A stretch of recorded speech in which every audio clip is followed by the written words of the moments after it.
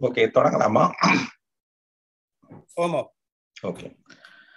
எல்லோருக்கும் வணக்கம்.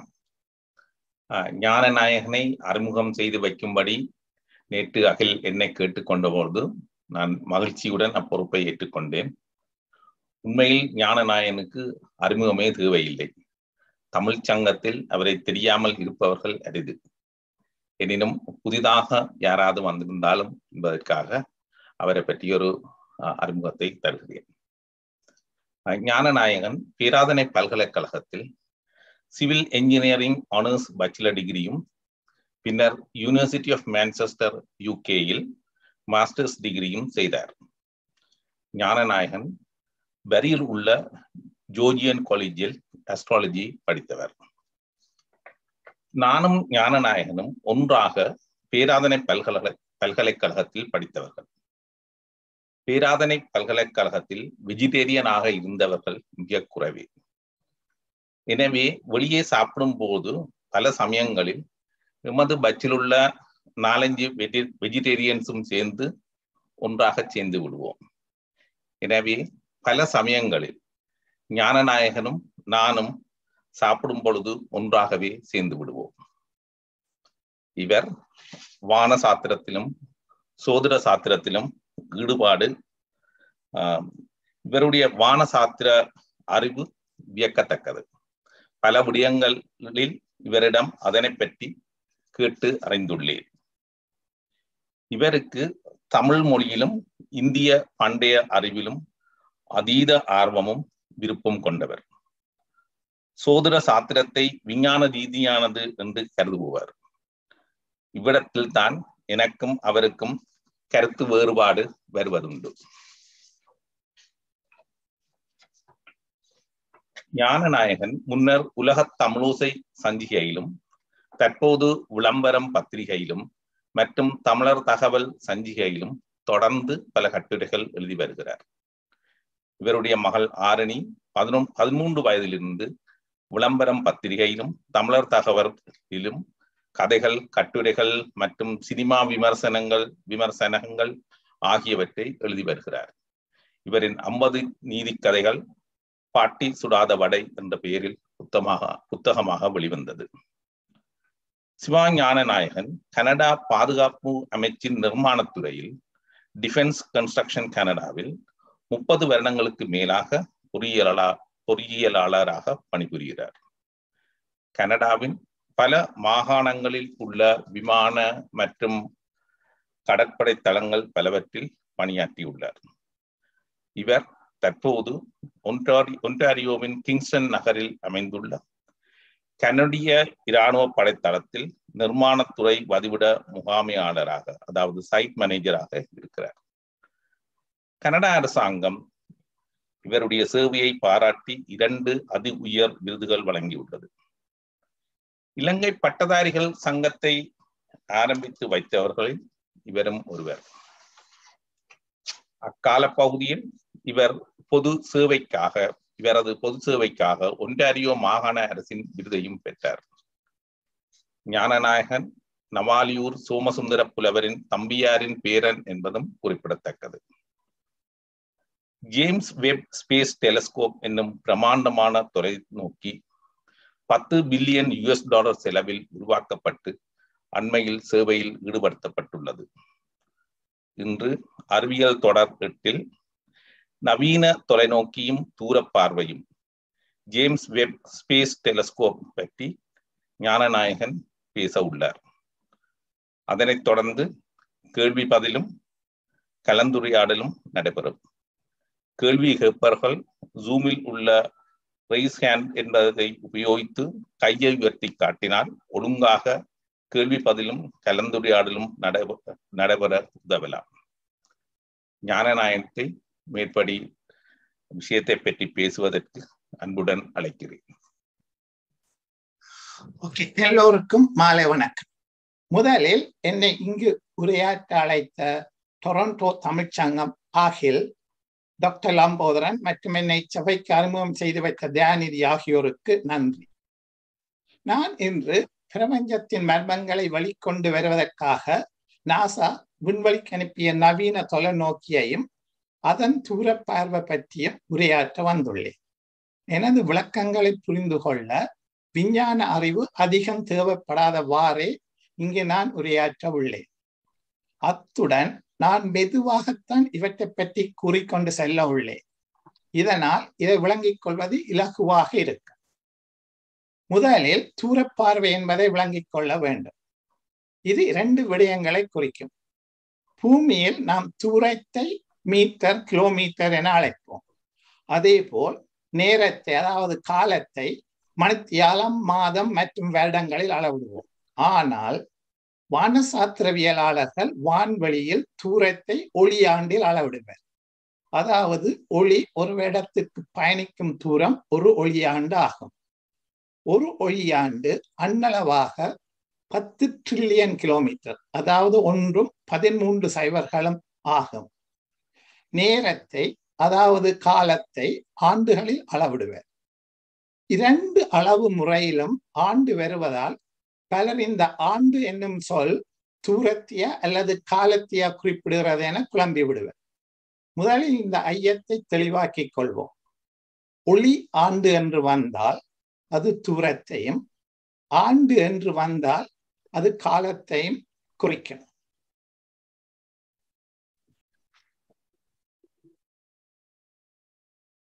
ஒளியாண்டு என்று வந்தால் தூரத்தையும், ஆண்டு என்று வந்தால் அது காலத்தையும் குறிக்கும். நாம் இங்கு தூர பார்வை என்பது 2 விடயங்களிலும் தூரமாக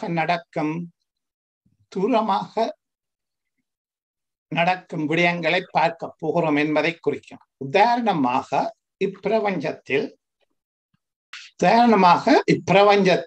ஆரம்ப காலம் என கூறப்படும் பிக் பேங் எனப்படும் பெருவழிப்பு நடைபெறப்பட்டது 13.77 பில்லியன் ஆண்டுகளுக்கு முன்னர். எமது ஞாயிற்று தொகுதி பிக் பேங் நடைபெற்று 8.7 பில்லியன் ஆண்டுகளுக்கு பிறகே தோன்றியது. அதாவது அதன் வயது 5 பில்லியன் ஆண்டுகள். விஞ்ஞானிகளால் ஜேம்ஸ் வெப் தொலைநோக்கி செயற்பட முன்னர் அறியப்பட்ட அதிகூடிய தூரத்தில் உள்ள கேலக்சி GNZ11. இது 13.4 பில்லியன் ஒளியாண்டுகள் தூரத்தில் உள்ளது.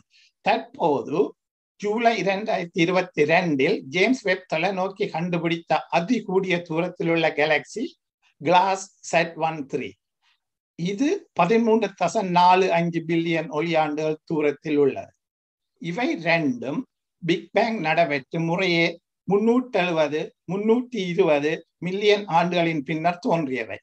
இந்த நவீன தொலைநோக்கியால் அதிகூடிய தூரத்தில் உள்ள, அதாவது 13.45 பில்லியன் ஒளியாண்டுகள் தூரத்தில் உள்ள கேலக்சியையும் பார்க்க முடிகிறது.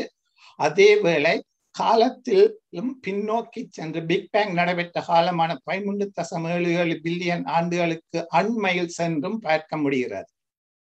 இனி நாம் நமது நவீன தொலைநோக்கியை பற்றி பார்ப்போம். முதலில் அதன் பெயர் வந்த விடயத்தை பார்ப்போம். இந்த நவீன தொலைநோக்கிக்கு ஜேம்ஸ் எட்வின் வெப் என்ற நாசாவின் நிர்வாகியாக அதி உயர் பதவி வைத்தவரின் பெயர் சூட்டப்பட்டுள்ளது. இவர் பிப்ரவரி 1961 இருந்து அக்டோபர் 1968 வரை நாசாவில் அட்மினிஸ்ட்ரேட்டராக பதவி வைத்தவர். இவரை இப்பதவிக்கு அப்போதைய அமெரிக்க அதிபர் ஜான் எஃப் கென்னடி அமெரிக்கர் ஒருவரை முதலில் சந்திர மண்டலத்தில் கால் பதிக்க வைக்க வேண்டும் என்ற அவரது கொள்கையை நிறைவேற்றுவதற்காக நியமித்தார். இவரது காலப்பகுதியில் தான் அமெரிக்காவின் சந்திர மண்டலத்துக்கான அப்போலோ பயணத்துக்கு வித்திடப்பட்டது. இவர் காலத்தில் நடந்த அப்போலோ 1 போன்ற பயண முயற்சிகள் வெற்றியடையாவிட்டாலும் அவை பின்னர் ஜூலை 1969 வெற்றியடைந்த அப்போலோ 11 பயணத்திற்கு படிக்கற்களாக இருந்தன. ஜேம்ஸ் வெப் அப்போலோ 11 பயணம் 1969 வெற்றியளிக்க முன்னர் அக்டோபர் 1968 நாசாவின் பணியிலிருந்து இழப்பாரினர். இவரின் நினைவாகவே நெக்ஸ்ட் ஜெனரேஷன் ஸ்பேஸ் டெலஸ்கோப் என பெயரிடப்பட்ட இந்த நவீன தொலைநோக்கிக்கு 2002 ஜேம்ஸ் வெப் ஸ்பேஸ் டெலஸ்கோப் என பெயர் மாற்றம் செய்யப்பட்டது. ஜேம்ஸ் வெப் நாசாவில் பதவி வைக்க முன்னர் அமெரிக்க பொது சேவையில் நீண்ட காலம் பணியாற்றினர். இக்கால பகுதியின் இறுதி 4 ஆண்டுகளில் இவர் மத்திய அரசின் துணை செயலாளராக பணியாற்றியிருந்தார். அக்கால பகுதியில் அமெரிக்க அரசில் நடைபெற்ற ஓரின சேர்க்கையாளர்களை மிக பெரிய அளவில் அரசு பதவிகளில் இருந்து நீக்கம் செய்த சம்பவத்திற்கு இவர் உடந்தையாக இருந்தார் என கூறி அமெரிக்க சிலர் இந்த நவீன தொலைநோக்கியின் ஜேம்ஸ் வெப் என்ற பெயரை மாற்ற வேண்டும் என மார்ச் 2021 பரப்புரை செய்தனர். ஆனால் இதை விசாரணை செய்த நாசா நிறுவனம் ஜேம்ஸ் வெப்புக்கும் அந்த சம்பவத்துக்கு நேரடி தொடர்பு இல்லை என கூறி அக்டோபர் 2022 இந்த நவீன தொலைநோக்கியின் பெயர் ஜேம்ஸ் வெப் ஸ்பேஸ் டெலஸ்கோப் என மீண்டும் உறுதி செய்தது. அமெரிக்கா, கனடா மற்றும் ஐரோப்பிய விஞ்ஞானிகளால் 30 வருட ஆய்விலும் உழைப்பிலும் இந்த ஜேம்ஸ் வெப் தொலைநோக்கி உருவாக்கப்பட்டது. இந்த ஜேம்ஸ் வெப் தொலைநோக்கி நவீன விஞ்ஞான உலகின் அதி உன்னதமான தயாரிப்பு என்றும் மற்றும் பொறியியல் அதிசயம் எனவும் விஞ்ஞானிகளால் வர்ணிக்கப்படுகிறது. இந்த விண்வெளி தொலைநோக்கி பிரபஞ்சம் தோன்றியதற்கான அடிப்படை கேள்விகளுக்கு பதில் அளிக்க உதவும். இத்தொலைநோக்கி 13.77 பில்லியன் வருடங்களுக்கு முன்னர் என்ன நடந்தது என பின்னோக்கி பார்க்கும் ஆற்றல் வாய்ந்தது. இதன் மூலம் பிக் பேங் எனப்படும் பெருவெடிப்பு ஏற்பட முன்னர் என்ன நடந்தது என பார்க்க முடியும் என விஞ்ஞானிகள் எதிர்பார்க்கிறார். அதாவது இந்த பிரபஞ்சம் தோன்ற முன்னர் இந்த அண்டவெளியில் என்ன இருந்தது என ஜேம்ஸ் வெப் கண்டுபிடித்து கூறும் என விஞ்ஞானிகள் எதிர்பார்த்து கொண்டிருக்கின்றனர். பிரபஞ்சத்தின் மர்மங்களை வெளிக்கொணரும் பயணத்தை நாசாவினுடைய ஜேம்ஸ் வெப் விண்வெளி தொலைநோக்கி தென் அமெரிக்காவின் வடகிழக்கு கரையோர பகுதியில் இருக்கும் பிரெஞ்சு குயன் நாட்டின் கூரு பிரதேசத்தில் உள்ள குயன் ஐரோப்பிய விண்வெளி மையத்தில் இருந்து நத்தார் தினமான 2021 டிசம்பர் 25 காலை 7:20 மணிக்கு ஆரம்பித்தது. நத்தார் தினத்தின் காலை பொழுதில் ஏரியன் 5 விண்வெளி ஏவுகணை மூலம் இந்த ஜேம்ஸ் வெப் தொலைநோக்கி விண்வெளிக்கு செலுத்தப்பட்டதை தொடர்ந்து ஊடகங்களுக்கு நாசாவின் விஞ்ஞான பிரிவின் தலைவர் தோமஸ் இது ஒரு மிகவும் சிறந்த நத்தார் பரிசு என்று கூறினார். அதேவேளை புளோரிடாவின் கென்னடி விண்வெளி நிலையத்தில் இருந்து ஊடகங்களுக்கு பேட்டி அளித்த நாசாவின் நிர்வாகி பில் நெல்சன் இந்த விண்வெளி தொலைநோக்கி ஒரு நேர இயந்திரம் டைம் மெஷின் என அழைத்தார். அவர் இது நமது பிரபஞ்சம், நமது நிலை என்பது பற்றி ஒரு சிறந்த புரிதலை எமக்கு வழங்கும். நாம் யார், எமது நோக்கம் என்ன என்று எமது நீண்ட தேடலுக்கு உதவி செய்யும். நாங்கள் இதுவரை கற்பனை செய்து பார்க்காத, எம்மால் நம்ப முடியாத பல விடயங்களை கண்டுபிடிக்க போகிறோம் என்றார். அத்துடன் அவர் அப்போது ஒரு சிறு எச்சரிக்கையையும் விட்டிருந்தார். இந்த விண்வெளி தொலைநோக்கி சரியாக தொழிற்பட இன்னும் பல எண்ணில் அடங்காத செயல்முறைகள் ஒழுங்காக நடைபெற வேண்டும். அவை எல்லாம் சரியான நேரத்தில் சரியாக வேலை செய்ய வேண்டும். அதனால் நாம் எதிர்பார்க்கும் இந்த பெரிய கண்டுபிடிப்பு சரியாக நிறைவேற பல பெரிய தடைகள் உள்ளன. அவற்றை எல்லாம் நாம் தாண்ட வேண்டும் என்றார். இந்த விண்வெளி தொலைநோக்கியின் தயாரிப்பில் பல ஆயிரக்கணக்கானோர் 29 நாடுகளில் இருந்து 1990ஆம் ஆண்டிலிருந்து பணியாற்றி வந்தனர். இந்த விண்வெளி தொலைநோக்கியின் தயாரிப்புக்கு $10 billion செலவாகியுள்ளது. Next generation space telescope என அப்போது பெயரிடப்பட்ட இந்த விண்வெளி தொலைநோக்கியின் வடிவமைப்பு 1996 ஆரம்பமானது. 1999 இதன் தயாரிப்பு ஆரம்பமான போது 2007ஆம் ஆண்டு விண்வெளிக்கு செலுத்துவதென திட்டமிடப்பட்டு $1 பில்லியன் இதற்காக ஒதுக்கப்பட்டு பல்வேறு காரணங்களால் இத்தொலைநோக்கியின் தயாரிப்பு பின்போடப்பட்டு வந்தது. பின்னர் 2005ஆம் ஆண்டில் மீள் வடிவமைக்கப்பட்டு 2016ஆம் ஆண்டில் ஏறக்குறைய $10 பில்லியன் செலவில் விண்வெளி தொலைநோக்கியின் தயாரிப்பு நிறைவு பெற்றது. மீண்டும் பல்வேறு காரணங்களால் பின்போடப்பட்டு வந்த இந்த விண்வெளி தொலைநோக்கியின் விண்வெளிக்கு ஏவும் நிகழ்வு 2021 டிசம்பர் முற்பகுதியில் விண்வெளி மையத்தில் வீசிய பலத்த காற்றால் மீண்டும் நத்தார் தினத்திற்கு பின்போடப்பட்டது. இறுதியாக 2021 டிசம்பர் 25 நத்தார் தினத்தன்று உலகெங்கிலும் உள்ள வானவியலாளர் மற்றும் விஞ்ஞானிகள் இணையதளம் மூலம் ஜேம்ஸ் வெப் விண்வெளி தொலைநோக்கி ஏரியன் 5 விண்வெளி ஏவுகணை மூலம் விண்வெளிக்கு செலுத்தப்படும் நிகழ்வை நேரலையில் பார்வையிட்டனர். நத்தார் விடுமுறை தினத்தில் இந்த நிகழ்வு நடைபெற்றதாலும் கோவிட்-19 தொற்று நோய் பரவல் காரணமாக கடைபிடிக்கப்பட்ட கட்டுப்பாடுகளினாலும் விண்வெளி தொலைநோக்கியை விண்வெளிக்கு ஏவப்படும் விண்வெளி மையத்தில் இந்நிகழ்வை நேரடியாக பார்வையிட மிக குறைவானவர்களே அனுமதிக்கப்பட்டிருந்தனர். இந்த விண்வெளி மையத்தில் இருந்து விண்வெளி ஏவுகணை கட்டுப்பாட்டாளர் சிலர் இந்நிகழ்வை கொண்டாடும் முகமாக நத்தார் தாத்தாவின் சோப்பு தொப்பி அணிந்திருந்தனர். ஒரு தடங்களும் இல்லாமல் நல்லபடியாக விண்வெளி தொலைநோக்கி விண்வெளிக்கு ஏவப்பட்டதை தொடர்ந்து விண்வெளி மையத்தில் உள்ளோர் உள்ளேயும் வெளியேயும் ஆரவாரங்களும் கைதட்டல்களும் பலமாக இருந்தன. விஞ்ஞானிகள் கோ வெப் மற்றும் பொன்வயேஜ் வெப் என்ற எழுதப்பட்ட பதாதைகளுடன் ஒருவரை ஒருவர் கட்டி தழுவி மகிழ்ந்தனர். இந்த ஜேம்ஸ் வெப் விண்வெளி தொலைநோக்கியின் மிக முக்கியமான பாகம் அதனுடைய 6.5 மீட்டர் விட்டமுடைய கண்ணாடி ஆகும். இது 18 அறுகோண வடிவுடைய துண்டுகளால் ஆன பொன் மிலாமிடப்பட்ட பெர்லியம் என்னும் நிறை குறைந்த உலோகத்தால் செய்யப்பட்ட கண்ணாடி ஆகும். இது இந்த தொலைநோக்கிக்கு வெளிச்சத்தை உள்வாங்க 25 சதுர மீட்டர் பரப்பளவான பிரதேசத்தை கொடுக்கிறது. இந்த கண்ணாடியை பாதுகாப்பது மிகவும் உயர்ந்த தொழில்நுட்பத்துடன் தயாரிக்கப்பட்ட 5 பட்டைகளை உடைய சூரிய ஒளி கவசங்கள் ஆகும். இது 21 மீட்டர் நீளம் மற்றும் 14 மீட்டர் அகலம் கொண்ட, அதாவது ஒரு டென்னிஸ் விளையாட்டு மைதானம் அளவு பரப்பலுடைய சூரிய ஒளி கவசங்கள்.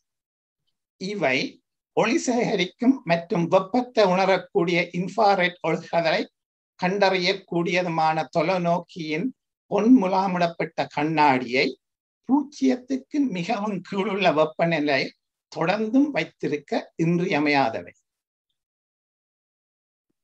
இச்சூரிய கவசங்கள் ஒழுங்காக மடிக்கப்பட்டு தொலைநோக்கியுடன் விண்வெளி ஏவுகணைக்குள் பயணத்தின் போது வைக்கப்பட்டிருந்தது. இந்த விண்வெளி தொலைநோக்கியின் பொன்முலாமிடப்பட்ட கண்ணாடியை சூரிய கவசங்கள் -233 டிகிரி சென்டிகிரேட்டில் வைத்திருக்கு. இதனால் தொலைநோக்கியில் இருந்து வெளிவரும் இன்ஃப்ராரெட் ஒளிக்கதிர்கள் கண்ணாடி அண்டவெளியில் இருந்து உள்வாங்கும் இன்ஃப்ராரெட் ஒளிக்கதிர்களுடன் கலக்காமல் பாதுகாக்கப்படுகின்றன. பொன்முலாம் கண்ணாடியில் இன்ஃப்ராரெட் கதிர்கள் பட்டு தெரிப்பதை மேம்படுத்துகின்றது.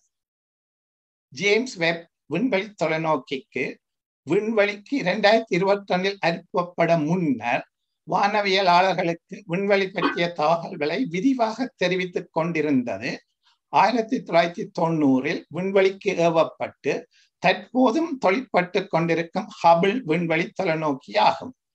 இதனால் ஜேம்ஸ் வெப் தொலைநோக்கியின் அம்சங்கள் மற்றும் அதன் படங்களின் தரம் மற்றும் அதன் அமைப்புகள் என்பவற்றை ஊடகவியலாளர் ஹபிள் தொலைநோக்கியுடனும் அதன் படங்களுடனும் ஒப்பிட்டுத்தான் தகவல் வெளியிடுகின்றனர். ஜேம்ஸ் வெப் தொலைநோக்கியினுடைய கண்ணாடி 6.5 மீட்டர் விட்ட முடியாது. ஹபிள் தொலைநோக்கியினுடைய கண்ணாடி 2.4 மீட்டர் விட்ட முடியாது. இதனால் ஜேம்ஸ் வெப்பின் ஒளிவாங்கும் பரப்பளவு ஹபிளினுடையதை விட கிட்டத்தட்ட 6 மடங்கு பெரியது. எவ்வகையான ஒளிக்கதிர்களை இவ்விரண்டு விண்வெளி தொலைநோக்கிகளும் உள்வாங்குகின்றன என்பதிலும் பெரிய வேறுபாடு உள்ளது. ஒளி பலவிதமான அலை நீளங்களில் வெளிவருகின்றன. மனித கண்கள் ஒரு குறிப்பிட்ட இடைவெளியில் உள்ள அலை நீளங்களில் வரும் ஒளியை மட்டுமே பார்க்கின்றன. அதைவிட அதி குறைந்த அலை நீளங்களில் உள்ள ஒளி அல்ட்ரா வயலட் ஒளியாகும். அதேபோல் அதைவிட அதிகூடிய அலை நீளங்களில் உள்ள ஒளி இன்ஃப்ராரெட் ஒளியாகும்.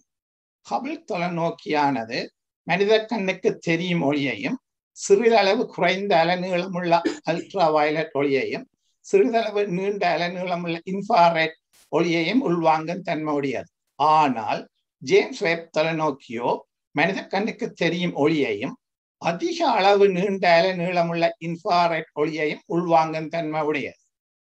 இவ்வாறு அதிக அளவு இன்ஃப்ராரெட் ஒளியை உள்வாங்க ஏதுவாகவே ஜேம்ஸ் வெப்பில் கண்ணாடி மிகவும் குறைந்த அளவு -223 சென்டிகிரேட்டில் வைக்கப்பட்டுள்ளது. இந்த நீண்ட அலைநீளமுள்ள இன்ஃப்ராரெட் ஒளியை உள்வாங்குவதற்கும் பிரபஞ்சத்தின் மர்மங்களை வெளிக்கொணர்வதற்குமான தொடர்பை விளங்கிக் கொள்ள ஒரு சிறிய விஞ்ஞான விளக்கத்தை பார்ப்போம். நீங்கள் வீதியில் நடப்பாதையில் நடந்து கொண்டு இருக்கிறீர்கள் என வைப்போம். உங்களை நோக்கி வீதியில் ஒரு நகாவலரின் வாகனம் சைரன் ஒலி எழுப்பியவாறு வந்து உங்களை தாண்டி செல்கிறது. அவ்வாகனம் உங்களை நோக்கி வரும்போது ஹை பிச்சில் கேட்ட ஒலி அவ்வாகனம் உங்களை தாண்டி போகும்போது லோ பிச்சில் கேட்கிறது. இது ஏன் என யோசித்து பார்த்திருக்கிறீர்களா? நகர்காவலர் தனது சைரன் ஒலியை உங்களை நோக்கி வரும்போது ஹை பிச்சில் போட்டுவிட்டு உங்களை தாண்டியதும் லோ பிச்சில் மாற்றுகிறாரா? இல்லை. இது ஏனெனில் ஒளி அலைகள் உங்களை நோக்கி வரும்போது அவை நெருக்கப்பட்டு குறைந்த அலை நீளங்களில் வருகிறது. அதே போல் ஒளி அலைகள் உங்களை விட்டு செல்லும் போது ஐதாக்கப்பட்டு கூடிய அலை நீளங்களில் உங்களிடம் வருகிறது. இவ்வாறு ஒரு கேலக்சியும் எம்மை நோக்கி வரும்போது அதன் ஒளி அலைகள் குறைந்த அலை நீளத்தில் வரும். இதை விஞ்ஞானிகள் ப்ளூ ஷிஃப்ட் என்பர். அதே போல் ஒரு கேலக்சி எம்மை விட்டு விலகி செல்லும் போது அதன் ஒளி அலைகள் கூடிய அலை நீளத்தில் வரும். இதை விஞ்ஞானிகள் ரெட் ஷிஃப்ட் என்பர். அது வந்த அலைகளின் கலருக்கு ஏற்ப நெருக்கம் வரைக்க ப்ளூவா இருக்கு, மைதா வரைக்க ரெட். இதை முதலில் அறிமுகப்படுத்தியவர் கிறிஸ்டியன் டாப்ளர் என்ற விஞ்ஞானி. அதனால் இது டாப்ளர் எஃபெக்ட் என கூறப்படும். சயின்ஸ் படித்தவை எல்லாரும் படித்திருப்போம் நம்ம ஸ்கூல் கிளாஸ்ல. டாப்ளர் எஃபெக்ட் எனப்படும். இந்த டாப்ளர் எஃபெக்ட் ஒளிக்கும் ஒரே மாதிரித்தான் இருக்கு. உங்களுக்கு தெரியும் நமது பிரபஞ்சம் விரிந்து கொண்டு செல்கிறது என்று. இதனால் நாங்கள் எங்களை விட்டு விலகி செல்லும், அதாவது பிக் பேங் ஏற்பட்டு சிறிது காலத்தில் உருவாகிய கேலக்சியை பற்றி அறிய அது வெளியிட்ட ஒளி அலையை பதிய வேண்டும். நாங்கள் அதை விட்டு விலகி சென்று கொண்டிருப்பதால் அது வெளியிடும் கூடிய நீளமான ஒளியை பதிய வேண்டும். இவ் ரெட் ஷிஃப்ட் ஒளியை உள்வாங்க எமது கருவி நீண்ட அலை நீளமுள்ள இன்ஃப்ராரெட் கதிர்களை உள்வாங்கக்கூடியதாக இருக்க வேண்டும். இதனால் தான் ஜேம்ஸ் வெப் நீண்ட அலை நீளமுள்ள இன்ஃப்ராரெட் கதிர்களை உள்வாங்கக்கூடியதாக வடிவமைக்கப்பட்டுள்ளது. தற்போது விஞ்ஞானிகள் பிக் பேங் நடைபெற்று 13.77 பில்லியன் ஆண்டுகளுக்கு பின்னர் முதலாக தோன்றிய கேலக்சியின் ரெட் ஷிஃப்டின் ஒளி அலையை ஜேம்ஸ் வெப் பதியும் என எதிர்பார்த்து கொண்டிருக்கின்றனர். ஹபிள் தொலைநோக்கி ஏற்கனவே 2015 ஆண்டில் கேலக்சி GN-Z11 இன் ரெட் ஷிஃப்ட் ஒளி அலையை ஆய்வு செய்து இந்த கேலக்சி பிக் பேங் நடந்து 370 மில்லியன் ஆண்டுகளுக்கு பின்னர் தோன்றியது என உறுதி செய்தது. தற்போது ஜேம்ஸ் வெப் தொலைநோக்கி July 2022 Galaxy class Z13 red shift ஒளி அலையை ஆய்வு செய்து இந்த கேலக்சி பிக் பேங் நடந்து 320 மில்லியன் ஆண்டுகளுக்கு பின்னர் தோன்றியது என உறுதி செய்தது. இக்கண்டுபிடிப்புகள் விஞ்ஞானிகளால் இதுவரை நம்பப்பட்டு வந்த கொள்கையான பிக் பேங் நடைபெற்று 400 மில்லியன் ஆண்டுகளுக்கு பின்னரே முதலாவது கேலக்சி தோன்றியது என்பதை 100 மில்லியன் ஆண்டுகளால் பின்னோக்கி தள்ள வைத்துள்ளது. ஜேம்ஸ் வெப் விண்வெளி தொலைநோக்கியின் தரவுகளின்படி இக்கொள்கை உமது பிரபஞ்சம் பிக் பேங்குடன் தோன்றி 300 மில்லியன் ஆண்டுகளிலேயே முதலாவது கேலக்சி உருவாகி இருக்கலாம் என்று தற்போது மாற்றம் செய்யப்பட்டுள்ளது. எமது அடுத்த விடயம் ஹபிள் மற்றும் ஜேம்ஸ் வெப் விண்வெளி தொலைநோக்கிகள் விண்வெளியில் நிலகொள்ள வைக்கப்பட்ட இடமாகும். ஹபிள் தொலைநோக்கி 1990 ஆண்டில் ஏவப்பட்ட போது அது 12,200 கிலோகிராம் எடையை கொண்டதாகவும் 31 வருடங்கள் பாவனையில் இருக்குமாறும் வடிவமைக்கப்பட்டது. அது பூமியில் இருந்து 540 கிலோமீட்டர் உயரத்தில் நிலை கொண்டுள்ளது. விலக்கிட்டு 540 கிலோமீட்டர்.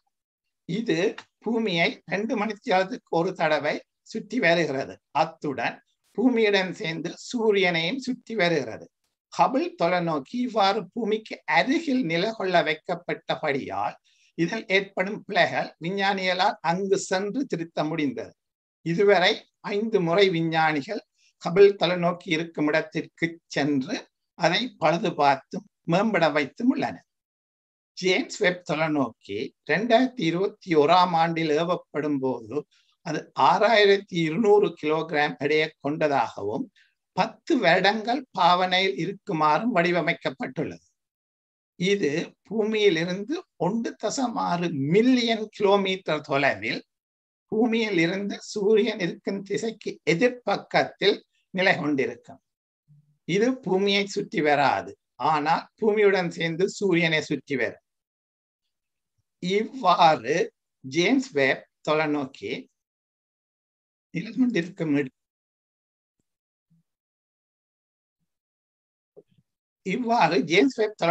நிலை கொண்டிருக்கும் இடம் லாக்ரேஞ்ச் புள்ளி, லாக்ரேஞ்ச் L2 எனப்படும்.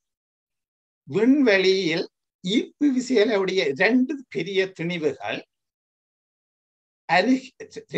இருந்தால் அவற்றுக்கு அருகில் 5 இடங்கள் பொதுவாக எந்தவித ஈர்ப்பு விசையால் பாதிக்கப்படாமல் இருக்கும். இதை ஜோசப் லாக்ரேஞ்ச் என்ற விஞ்ஞானி 18ஆம் நூற்றாண்டில் கண்டுபிடித்தார். இந்த 5 புள்ளிகளையும் லாக்ரேஞ்ச் புள்ளிகள் அல்லது விடுதலை புள்ளிகள் என்ற அதுல விசையல் ஒன்றும் இருக்காதபடியே லிபரேஷன் பாயிண்ட் என்றும் கூறுவார். இவ்வாறு பூமிக்கும் சூரியனுக்கும் இந்த 2 திணிவுக்கும் இடையில் பொதுவான 5 லாக்ரேஞ்ச் புள்ளிகளில் 2ஆவதில் ஜேம்ஸ் வெப் தொலைநோக்கி நிலை கொண்டிருக்கிறது. இந்த புள்ளிகளில் தற்போது விஞ்ஞானிகள் தங்கள் உபகரணங்களை எவ்வித சக்தியையும் விரயம் செய்யாமல் நிப்பாட்டி வைக்கிறார்கள். இதை பார்க்கிங் பாயிண்ட்ஸ் ஆகவும் பயன்படுத்தப்படுகின்றன. இந்த 5 புள்ளிகளும் L1, L2 மற்றும் L3 எனப்படும் 3 புள்ளிகள் இந்த 2 திணிவுகள் அதாவது பூமியின் சூரியனை இணைக்கும் நேர்கோட்டில் இருக்கின்றன. மற்ற L4 மற்றும் L5 என்னும் 2 புள்ளிகள் பூமியிலும் சூரியனிலும் இருந்து 60 பாக கோணத்தில் ஒரு சமபக்க முக்கோணத்தின் 3வது உச்சியாக பூமி சூரியனை சுற்றும் பாதையில் இருக்கின்றன.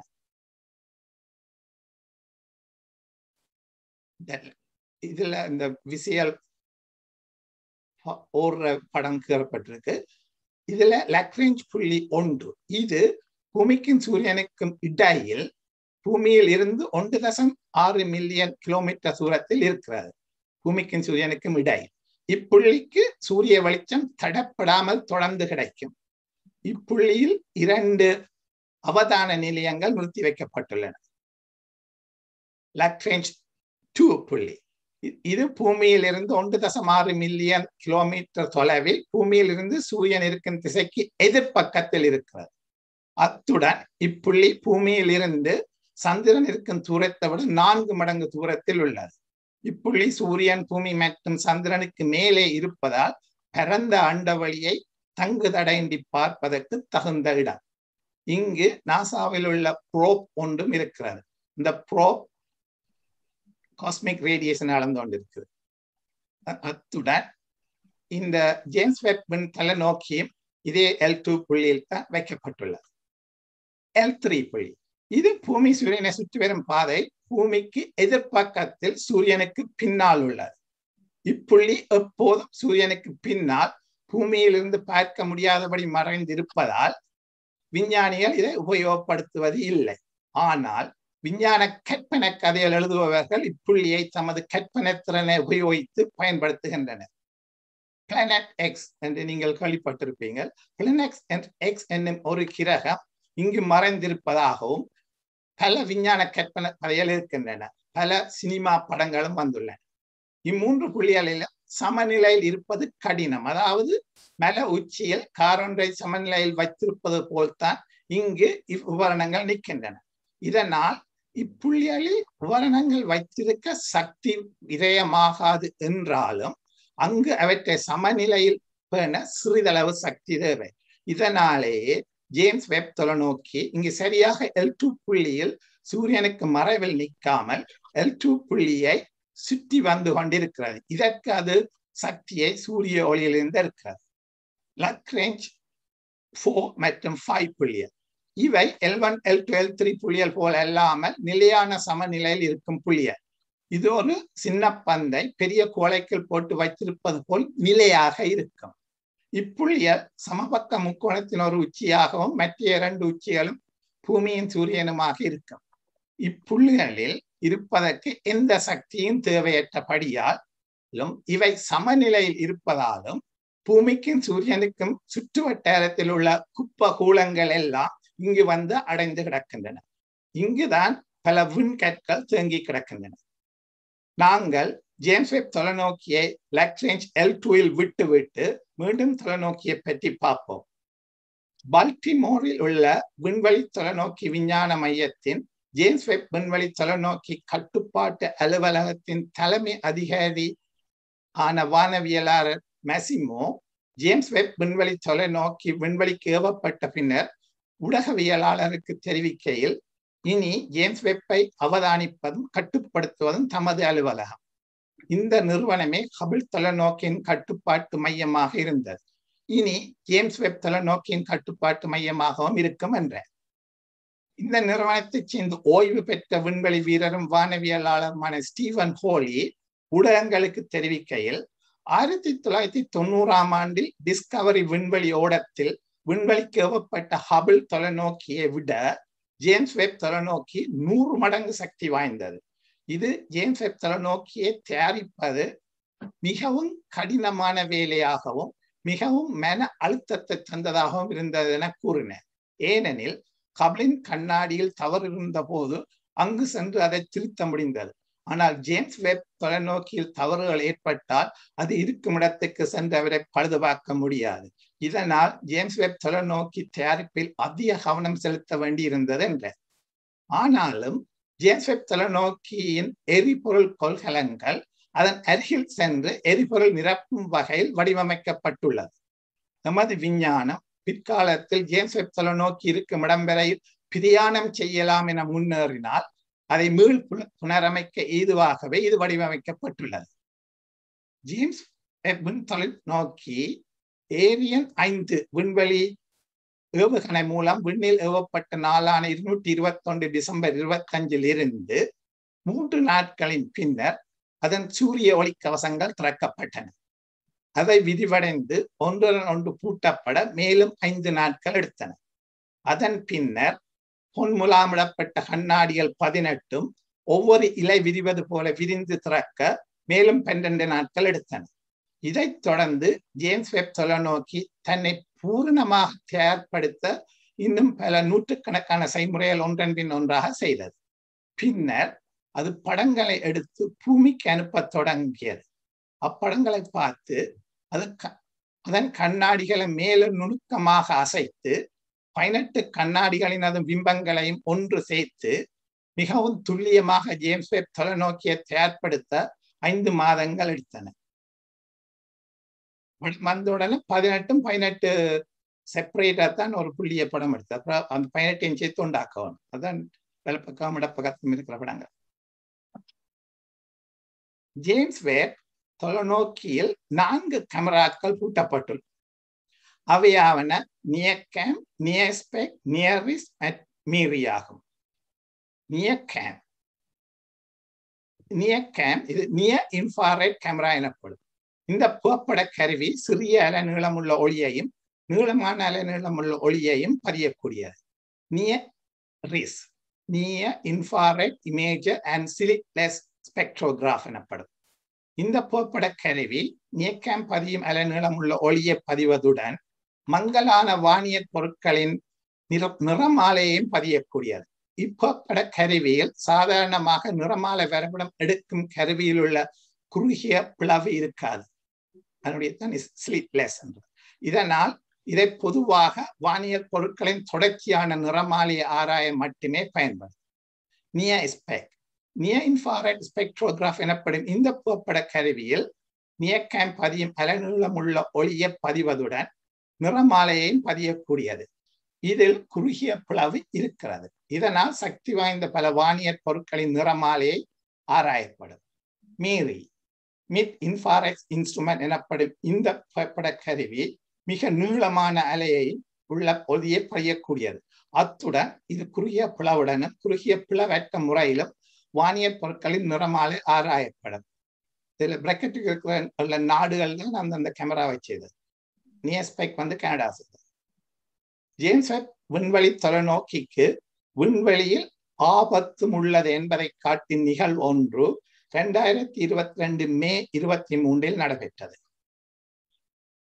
ஒரு சிறிய விண்கல் ஜேம்ஸ் வெப் தொலைநோக்கியின் ஆழமான விண்வெளியை உற்று நோக்கும் கண்ணாடியின் பகுதியை தாக்கி அதை சரி செய்ய முடியாத அளவுக்கு பாதித்துள்ளது என நாசா அறிவித்துள்ளது. விண்வெளியில் ஏவப்படும் எந்த ஒரு விண்கலத்தை போல ஜேம்ஸ் வெப் தொலைநோக்கியும் விண்கற்களின் தாக்கத்தை எதிர்பார்த்துத்தான் வடிவமைக்கப்பட்டது. ஆனாலும் ஜேம்ஸ் வெப்பினுடைய மிகப்பெரிய பரப்பளவை கொண்ட ஒளியை உள்வாங்கும் பகுதி இவ்வாறான விண்கற்களின் தாக்கத்துக்கு உள்ளாவதை தடுக்க முடியாது. இதுவரை விண்கற்களின் தாக்குதலால் 6 இடத்தில் தொலைநோக்கியில் சிறிய சிதைவுகள் ஏற்பட்டுள்ளன. இவற்றை திருத்த முடியாது. இத்தாக்குதலால் ஏற்பட்ட சிதைவுகளால் பாதிக்கப்பட்ட கண்ணாடியின் கணிக்கும் திறனில் மாற்றம் ஏற்பட்டுள்ளது. ஆனாலும் ஒவ்வொரு சேதப்பட்ட கண்ணாடியும் சேகரிக்கும் தரவுகளுக்கும் கணித திருத்தம் செய்வதன் மூலம் இச்சிதைவால் ஏற்பட்ட விளைவை சரி செய்ய முடியும் என நாசா அறிவித்துள்ளது.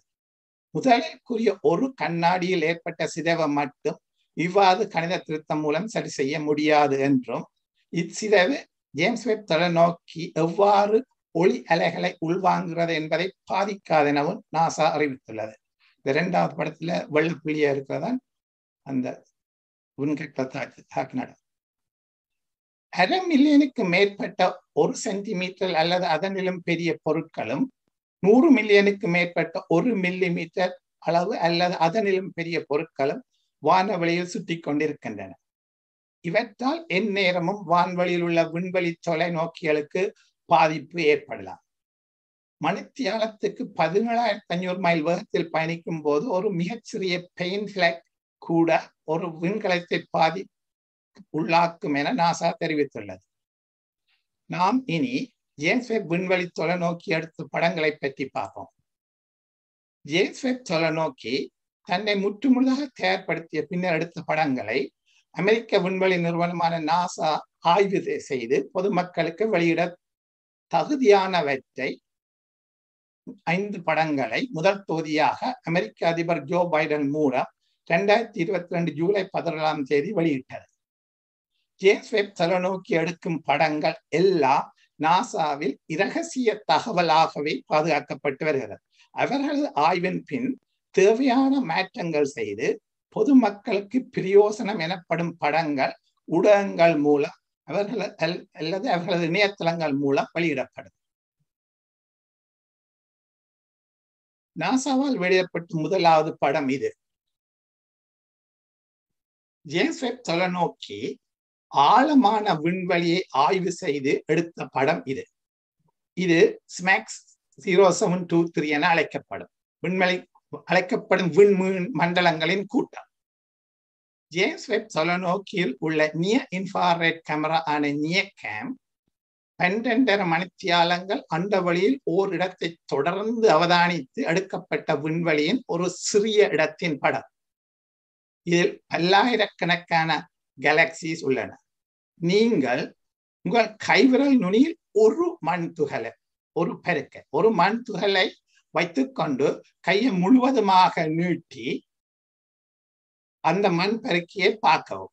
அந்த மண் துகளின் பின்னால் மறைக்கப்பட்டிருக்கும் வானவெளியின் மிகச்சிறிய அளவு பிரதேசம்தான் இப்படத்தில் தெரியும் விண்வெளியின் அளவாக. ஒரு மண் துறைக்கை இப்படி பார்த்தா அந்த மண் துறைக்கு எவ்வளவு கவர் பண்ணுதோ அந்த இடத்துல படம் தான் இது. முத்துக்களும் மணிகளும் உள்ள நகைப்பெட்டியை திறந்த மாதிரி தெரியும் இந்த படத்தில் என்ன இருக்கிறது என பார்ப்போம்.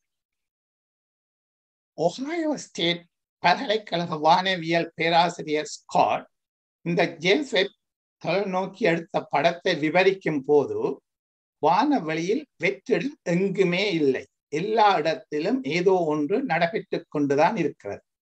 இப்படத்தில் நடுவில் உள்ள பிரமாண்டமான கேலக்சிகளின்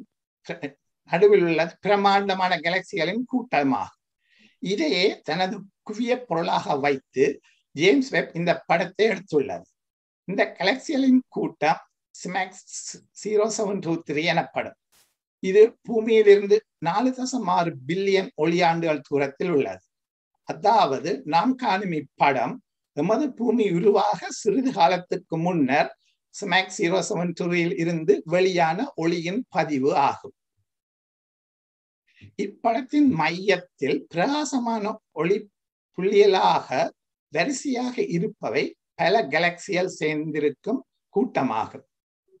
அவற்றை சுற்றி மங்கள வெள்ளை ஒளிவட்டமாக இருப்பவை நட்சத்திரங்களின் ஒளியாகும். இது இந்த சின்ன புள்ளிய ஜூம் பண்ணியிருக்கு. அவற்றை சுற்றி மங்களா வெள்ளை ஒளிவட்டமாக இருப்பவை நட்சத்திரங்களின் ஒளியாகும். பிரபஞ்சத்தின் மிகப்பெரிய ஈர்ப்பு விசையால் பிணைக்கப்பட்டுள்ள கட்டமைப்புகளே இந்த கேலக்சிகளின் சேர்க்கையாகும். இவற்றில் பல ஆயிரக்கணக்கான தனிப்பட்ட கேலக்சிகள் உண்டு. இவை அனைத்தும் சேர்ந்து ஒன்றாக ஒளிர்கிறது. இதில் பிரகாசமாக தெரியும் புள்ளிகள் பெரிய கேலக்சிகள் சிலவற்றை குறிக்கும். சில கேலக்சிகள் ஒன்றாக இணைகின்றன.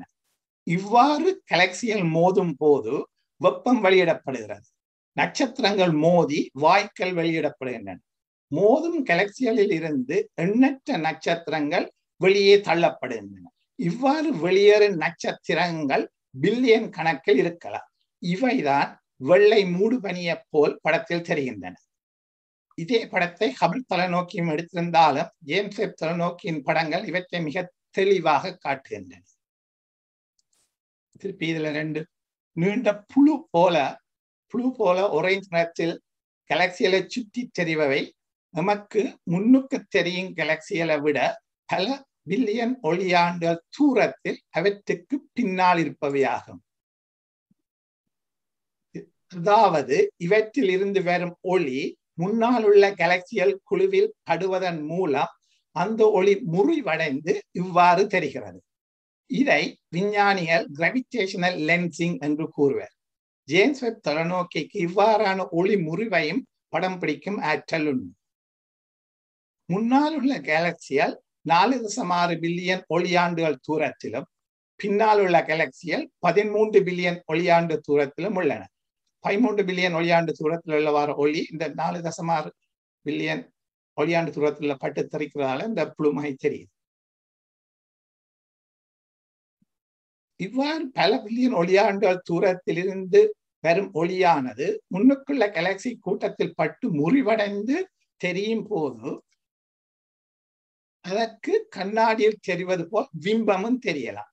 அவ்வாறு தெரியும் பிம்பத்தையே இப்படத்தில் நாம் பார்க்கிறோம். ஒரு ஹாஃப் அந்த காலத்தில் உண்மையானது, அடுத்த ஹாஃப் பிம்பம். இப்படத்தில் தெரிவது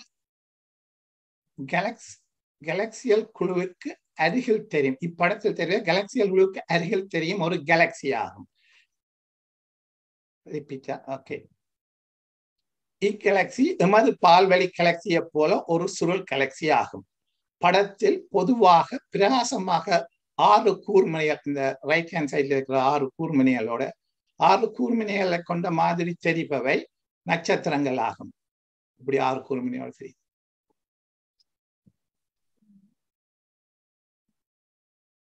மற்றது எல்லாம் பெரும்பாலும் கேலக்சிகள் ஆகும். குழுவாக சேர்ந்து பல கேலக்சிகளையும் குறிக்கும் சில.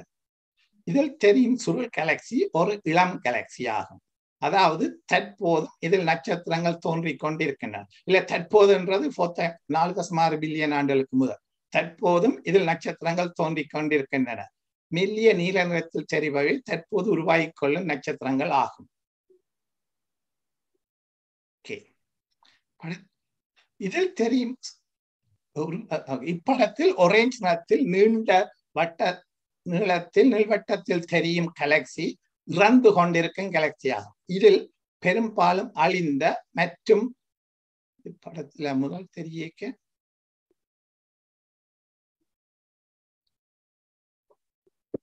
இவ்வளவு இதுல இருந்தது திருப்பி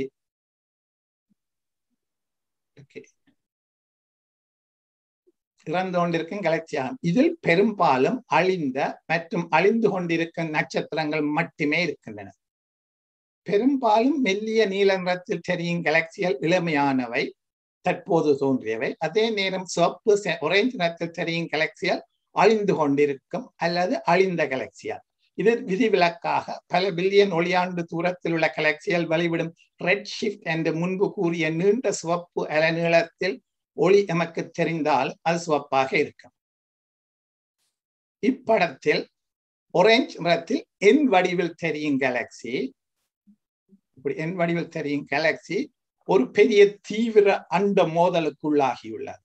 இது ஒரு புகையிரத விபத்தில் சிதையுண்ட கேலக்சி என்ற கருத்தில் ட்ரெயின் ரேக் கேலக்சி என்று அழைக்கப்படுகிறது. இப்படி ஒரு கேலக்சி வந்து இதுல அடிச்சபடியே அப்படி பெண்ட் பண்ணி போயிருக்கு.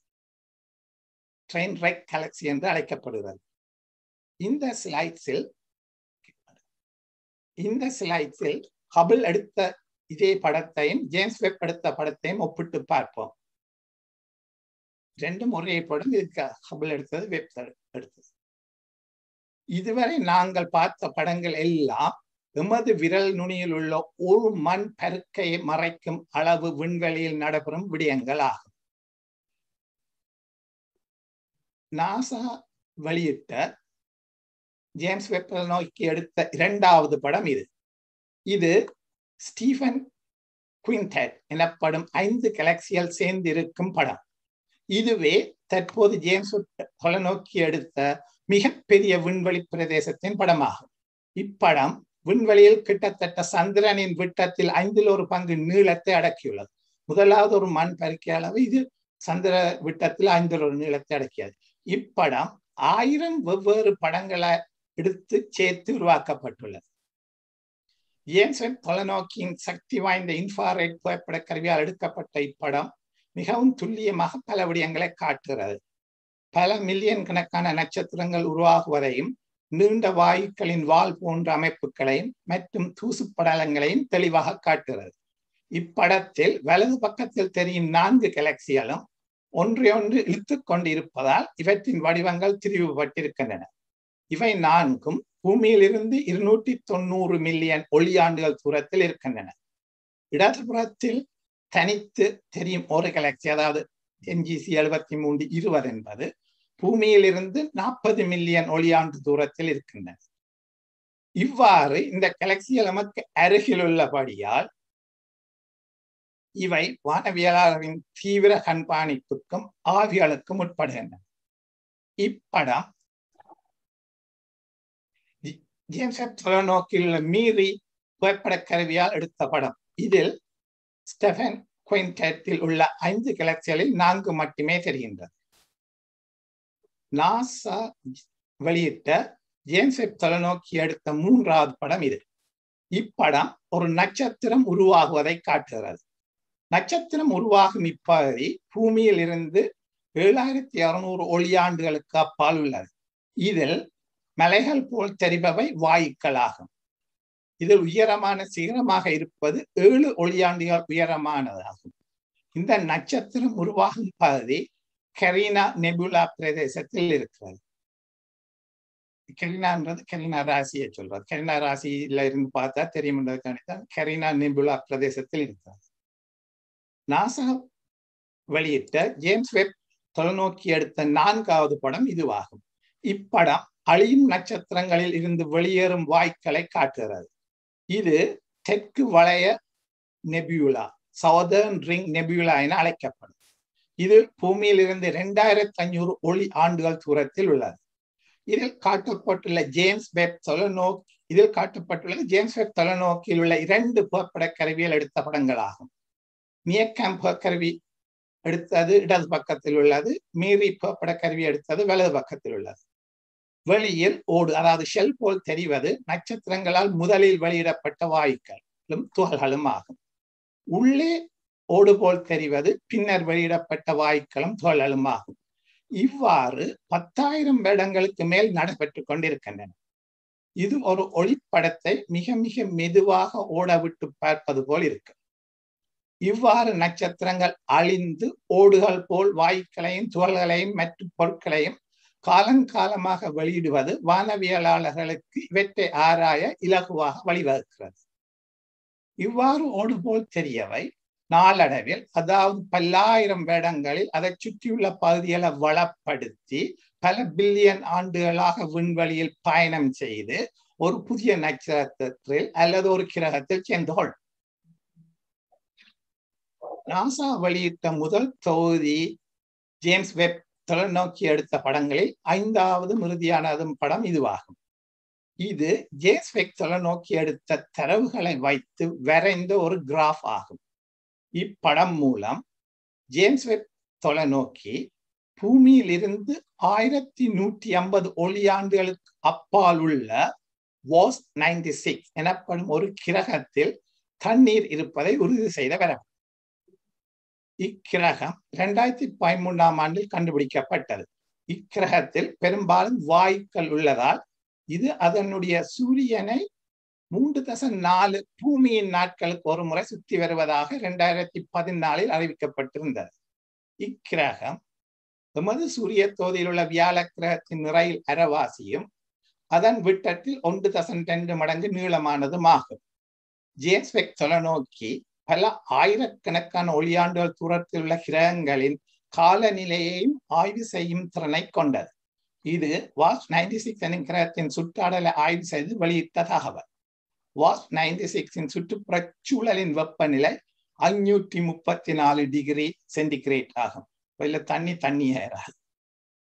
ஜேம்ஸ் வெப் தொலைநோக்கியின் நீரிஸ் புகைப்பட கருவியின் உதவியுடன் ஆய்வு செய்யப்பட்ட விடயங்கள் இவை. நாசா இந்த தகவலை வெளியிட்டதன் நோக்கம் ஜேம்ஸ் வெப் தொலைநோக்கி அண்ட வெளியில் உள்ள மத்திய சூரிய குடும்பங்களின் கிரகங்களின் வளிமண்டலங்களை ஆய்வு செய்து மனிதர் வாழக்கூடிய கிரகங்களை அடையாளம் காணும் சக்தியை கொண்டுள்ளது என தெரிவிப்பதற்காகும். ஜேம்ஸ் வெப் தொலைநோக்கி கார்ட்வீல் கேலக்சியை எடுத்த படங்களை அண்மையில் 2022 ஆகஸ்ட் 2 வெளியிட்டிருந்தது. ஒரு வாகனத்தின் சக்கரம் போல் இருக்கும் இந்த கேலக்சி பூமியில் இருந்து 500 மில்லியன் ஒளியாண்டுகளுக்கு அப்பால் உள்ளது. இப்படத்தில் இடப்பக்கத்தில் ஜேம்ஸ் வெப் தொலைநோக்கியின் மீறி புகைப்பட கருவியால் எடுத்த படம் உள்ளது. வலப்பக்கத்தில் ஜேம்ஸ் வெப் தொலைநோக்கியின் நியக்கேம் புகைப்பட கருவியால் எடுத்த படம் உள்ளது. இந்த படம் மீறி மற்றும் நியக்கேம் புகைப்பட கருவியால் எடுத்த 2 படத்தையும் சேர்த்து வெளியிட்ட படமாகும். இந்த கார்ட்வீல் கேலக்சி பெரும்பாலான கேலக்சிகள் போல் சுருள் கேலக்சியாக இருக்காமல் சக்கரம் போல் இருப்பதற்கான காரணம் 2 கேலக்சிகளுக்கும் இடையே நடைபெற்ற அதிவேக மோதலாகும். இந்த மோதலின் பின்னர் தான் இந்த கேலக்சி சக்கர வடிவில் வந்தது. இந்த மோதல் கேலக்சியின் வடிவம் மற்றும் கட்டமைப்பையும் மிகவும் பாதித்தது. இந்த கேலக்சிக்கு 2 வளையங்கள் உள்ளன. ஒன்று பிரகாசமான உள்வளையம், மற்றது சுற்றியுள்ள வண்ணமயமான மோதிரம். இந்த 2 வளையங்களும் மோதலால் நடைபெற்ற மைய பகுதியில் இருந்து வெளிப்புறமாக விரிவடைகின்றன. இது ஒரு குளத்தில் கல்லை எறிந்த போது சித்தலையில் எவ்வாறு உருவாகி போவது போல் நடைபெறுகிறது. இந்த தனித்துவமான அம்சங்களின் காரணமாக வானவியலாளர் இந்த கார்ட்வீல் கேலக்சியை வளைய கேலக்சி என்றும் அழைப்பார். நமது பால்வழி கேலக்சி போன்ற சுருள் கேலக்சிகளை வானவெளியில் பெரும்பாலும் இருக்கின்றன. இவ்வாறான வளைய கேலக்சிகள் மிகவும் குறைவாக வானவெளியில் இருக்கின்றன. இக்கேலக்சியின் பிரகாசமான மையப்பகுதியில் மிக பெரிய அளவிலான சூடான தூசிகள் உள்ளன. மேலும் பிரகாசமான பகுதியில் இளம் நட்சத்திர கூட்டங்களும் பலவற்றை கொண்டிருக்கின்றன. வெளிப்புற வளையம் 440 மில்லியன் ஆண்டுகளாக விரிவடைந்து கொண்டிருக்கிறது. இங்கும் நட்சத்திரங்கள் உருவாகி கொண்டிருக்கின்றன. வானவியலாளர் ஜேம்ஸ் வெப் விண்வெளி தொலைநோக்கி விஞ்ஞானத்தில் ஒரு திருப்பு முனையை உருவாக்கும் என நம்புகிறார். அது பிரபஞ்சத்தில் முதல் தோன்றிய கேலக்சியை கண்டுபிடிப்பது மட்டுமல்லாமல் அது பிரபஞ்சத்தில் முதல் தோன்றிய நட்சத்திரத்தையும் கண்டுபிடிக்கும் என எதிர்பார்க்கிறார்கள். இதன் மூலம் இந்த பேரண்டத்தின் ஆரம்பத்தை காஸ்மிக் டோன் அறிய முடியும் என அவர்கள் ஆவலுடன் எதிர்பார்த்து கொண்டிருக்கிறார்கள். இவ்வாறு ஜேம்ஸ் வெப் தொலைநோக்கியின் படங்களை நாசா அடிக்கடி வெளியிட்டுக் கொண்டிருப்பது மாணவர்களின் வானியல் தொடர்பான கற்பதற்கு அவர்களை ஊக்குவிக்கும் என வானவியலாளர்கள் எதிர்பார்க்கின்றனர். இதுவரை எனது உரையை பொறுமையாக இருந்து கேட்டுக்கொண்டிருந்த உங்கள் எல்லோருக்கும் நன்றி கூறி எனக்கு இந்த வாய்ப்பை தந்த டொரண்டோ தமிழ் சங்கத்துக்கு மீண்டும் நன்றி கூறி விடைபெறுகிறேன். நன்றி, வணக்கம். தயாநிதி அவர்களே, நீங்களே இந்த உரையாடலை தொடக்கி வையுங்கள். ஓகே, ஞானநாயகன் மிகவும் ஆழமாக இதை பற்றி தெரிந்து வைத்திருந்து கொண்டு எங்களுக்கு இதை சொல்லியிருந்தார். மிகவும் ஆழமான விஷயம் என்றபடியால் கனவேருக்கு இதுல பல கேள்விகள் இருக்கலாம். எல்லாருக்கும் இதை விளங்குறதும் கொஞ்சம் கஷ்டம்தான். இது கொஞ்சம் என்ன இந்த விஞ்ஞான அடிப்படைகள் தெரிந்தவர்களால் கூடி கொஞ்சம் இதனுடைய இதை முழுக்க விளங்கி கொண்டிருப்பது கஷ்டம். ஆனால் எல்லோருக்கும் ஒரு பகுதியாவது விளங்கி இருக்கும் என்பதில் எந்த விதமான சந்தேகமும் இருக்காது. அப்ப இப்பொழுது நாங்கள் முதலில் கேள்விகளை பார்க்கலாம். கேள்விகள் நீங்கள் கேட்க விரும்புபவர்கள் இதுல கீழே வந்து ரியாக்ஷன் என்றதுக்கு கீழே வந்து கீழுக்கு ரைஸ் ஹேண்ட் என்று இருக்குது. அதை நீங்கள் ரைஸ் பண்ணீங்கள் என்றால் நாங்கள் யார் அந்த ரைஸ் பண்ணின ஓர்டர்ல எங்களுக்கு இதுல பார்க்க தெரியும். அந்த ரைஸ் பண்ண ஓர்டரும் அதன்படி நாங்கள் கேட்டுக்கொண்டு போகலாம். ஒவ்வொருத்தரமும் உங்களோட கேள்வியை வந்து முக்கியமாக முதல் அந்த கமெண்ட் சொல்றதை விட முதல் கேள்விகளை முதல் கேட்டால் நல்லது. அதுக்கு பிறகு உங்களோட கமெண்ட்ஸையும் டிஸ்கஷன்ஸையும் பிறகு நாங்கள் கொண்டு போகலாம். மற்றது உங்களோட கேள்வியையும் நீங்கள் ஒரு கரை நேரம் எடுக்காமல் ஒரு 2 நிமிஷத்துக்குள்ளேயே என்னவோ உங்களோட கேள்வியை நீங்கள் கேட்டீங்கள் என்றால் நன்றாக இருக்கும். உங்கள் கேள்விகளை எதிர்பார்க்கிறோம்.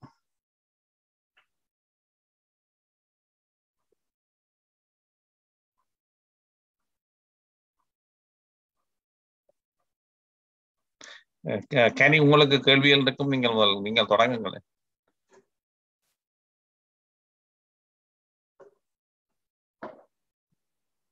வணக்கம்.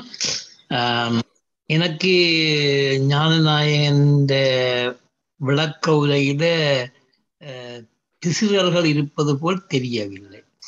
மிக மிக அழகாகவும் தெளிவாகவும் எல்லா விவரங்களையும் கூறிக்கொண்டு போனார். இடையிடையே தனக்கு இயல்பான சில குறும்பு வசனங்களையும் பாவித்து ரசனப்படுத்தி இருந்தார் என்பது எந்த பார்வையில தெரியுது. இதுல வந்து எனக்கு கேள்வி கேட்கக்கூடிய அளவாக எனக்கு ஒரு சிக்கலையும் அவர் எனக்கு தரவில்லை. மிக தெளிவாக கூறியிருக்கிறார். என்றாலும் ஒரு கொஞ்சம் நேரம் எடுத்து வேறு சில விடயங்களை நான் கதைக்கலாம் என்று யோசிக்கிறேன். நாங்கள் இப்ப ஜேம்ஸ் வெப் ஸ்பேஸ் டெலிஸ்கோப்பை பற்றி மிக தெளிவாக இவர் கூறியிருந்தார். அந்த டெலிஸ்கோப்புகள் தொலைக்காட்சிகள் எப்படி வந்தது என்றது எங்களுக்கு ஒரு தெளிவு வேணும் என்றதற்காக வேண்டியும் மற்ற இது கொஞ்சம் ரசனையாக அமையும் என்பதற்காக வேண்டியும் சில விவரங்களை நான் கூறிக்கொள்ள விரும்புகிறேன். தெளிவாக பெரிய விவரமாக இல்லாமல் சுருக்கம். எங்களுக்கு தெரியும் 5000 வருடங்களுக்கு முன்னர் பொனீசியஸ் என்ற ஒரு இனம் இருந்தது எங்களுக்கு தெரியும். மத்திய கிழக்கு பகுதியில அவர்கள் ஒரு வியாபாரத்தனமான ஆட்கள இருந்தவர்கள். அவர்கள்தான் அந்த அகர முதலி உலகத்தின் அகர முதலிகளுக்குரிய அசை சொற்களை கொடுத்தவர்கள் என்ற ஒரு கதையும் இருக்கு. இவர்கள் ஒரு கடலோடிகளாக எல்லா நாடுகளும் போய் வந்த இடங்கள்ல இவர்கள் தங்களது எழுத்துக்களை வாசிப்பதற்கு முதலாக ஒரு லென்ஸ்களை செய்தவர்கள் இவர்களாக என்று கூறப்படுகிறது. ஒரு லென்ஸை வைத்து நாங்கள் அந்த எழுத்துக்கள் பெரிதாக பார்க்கலாம் என்று சொல்லி.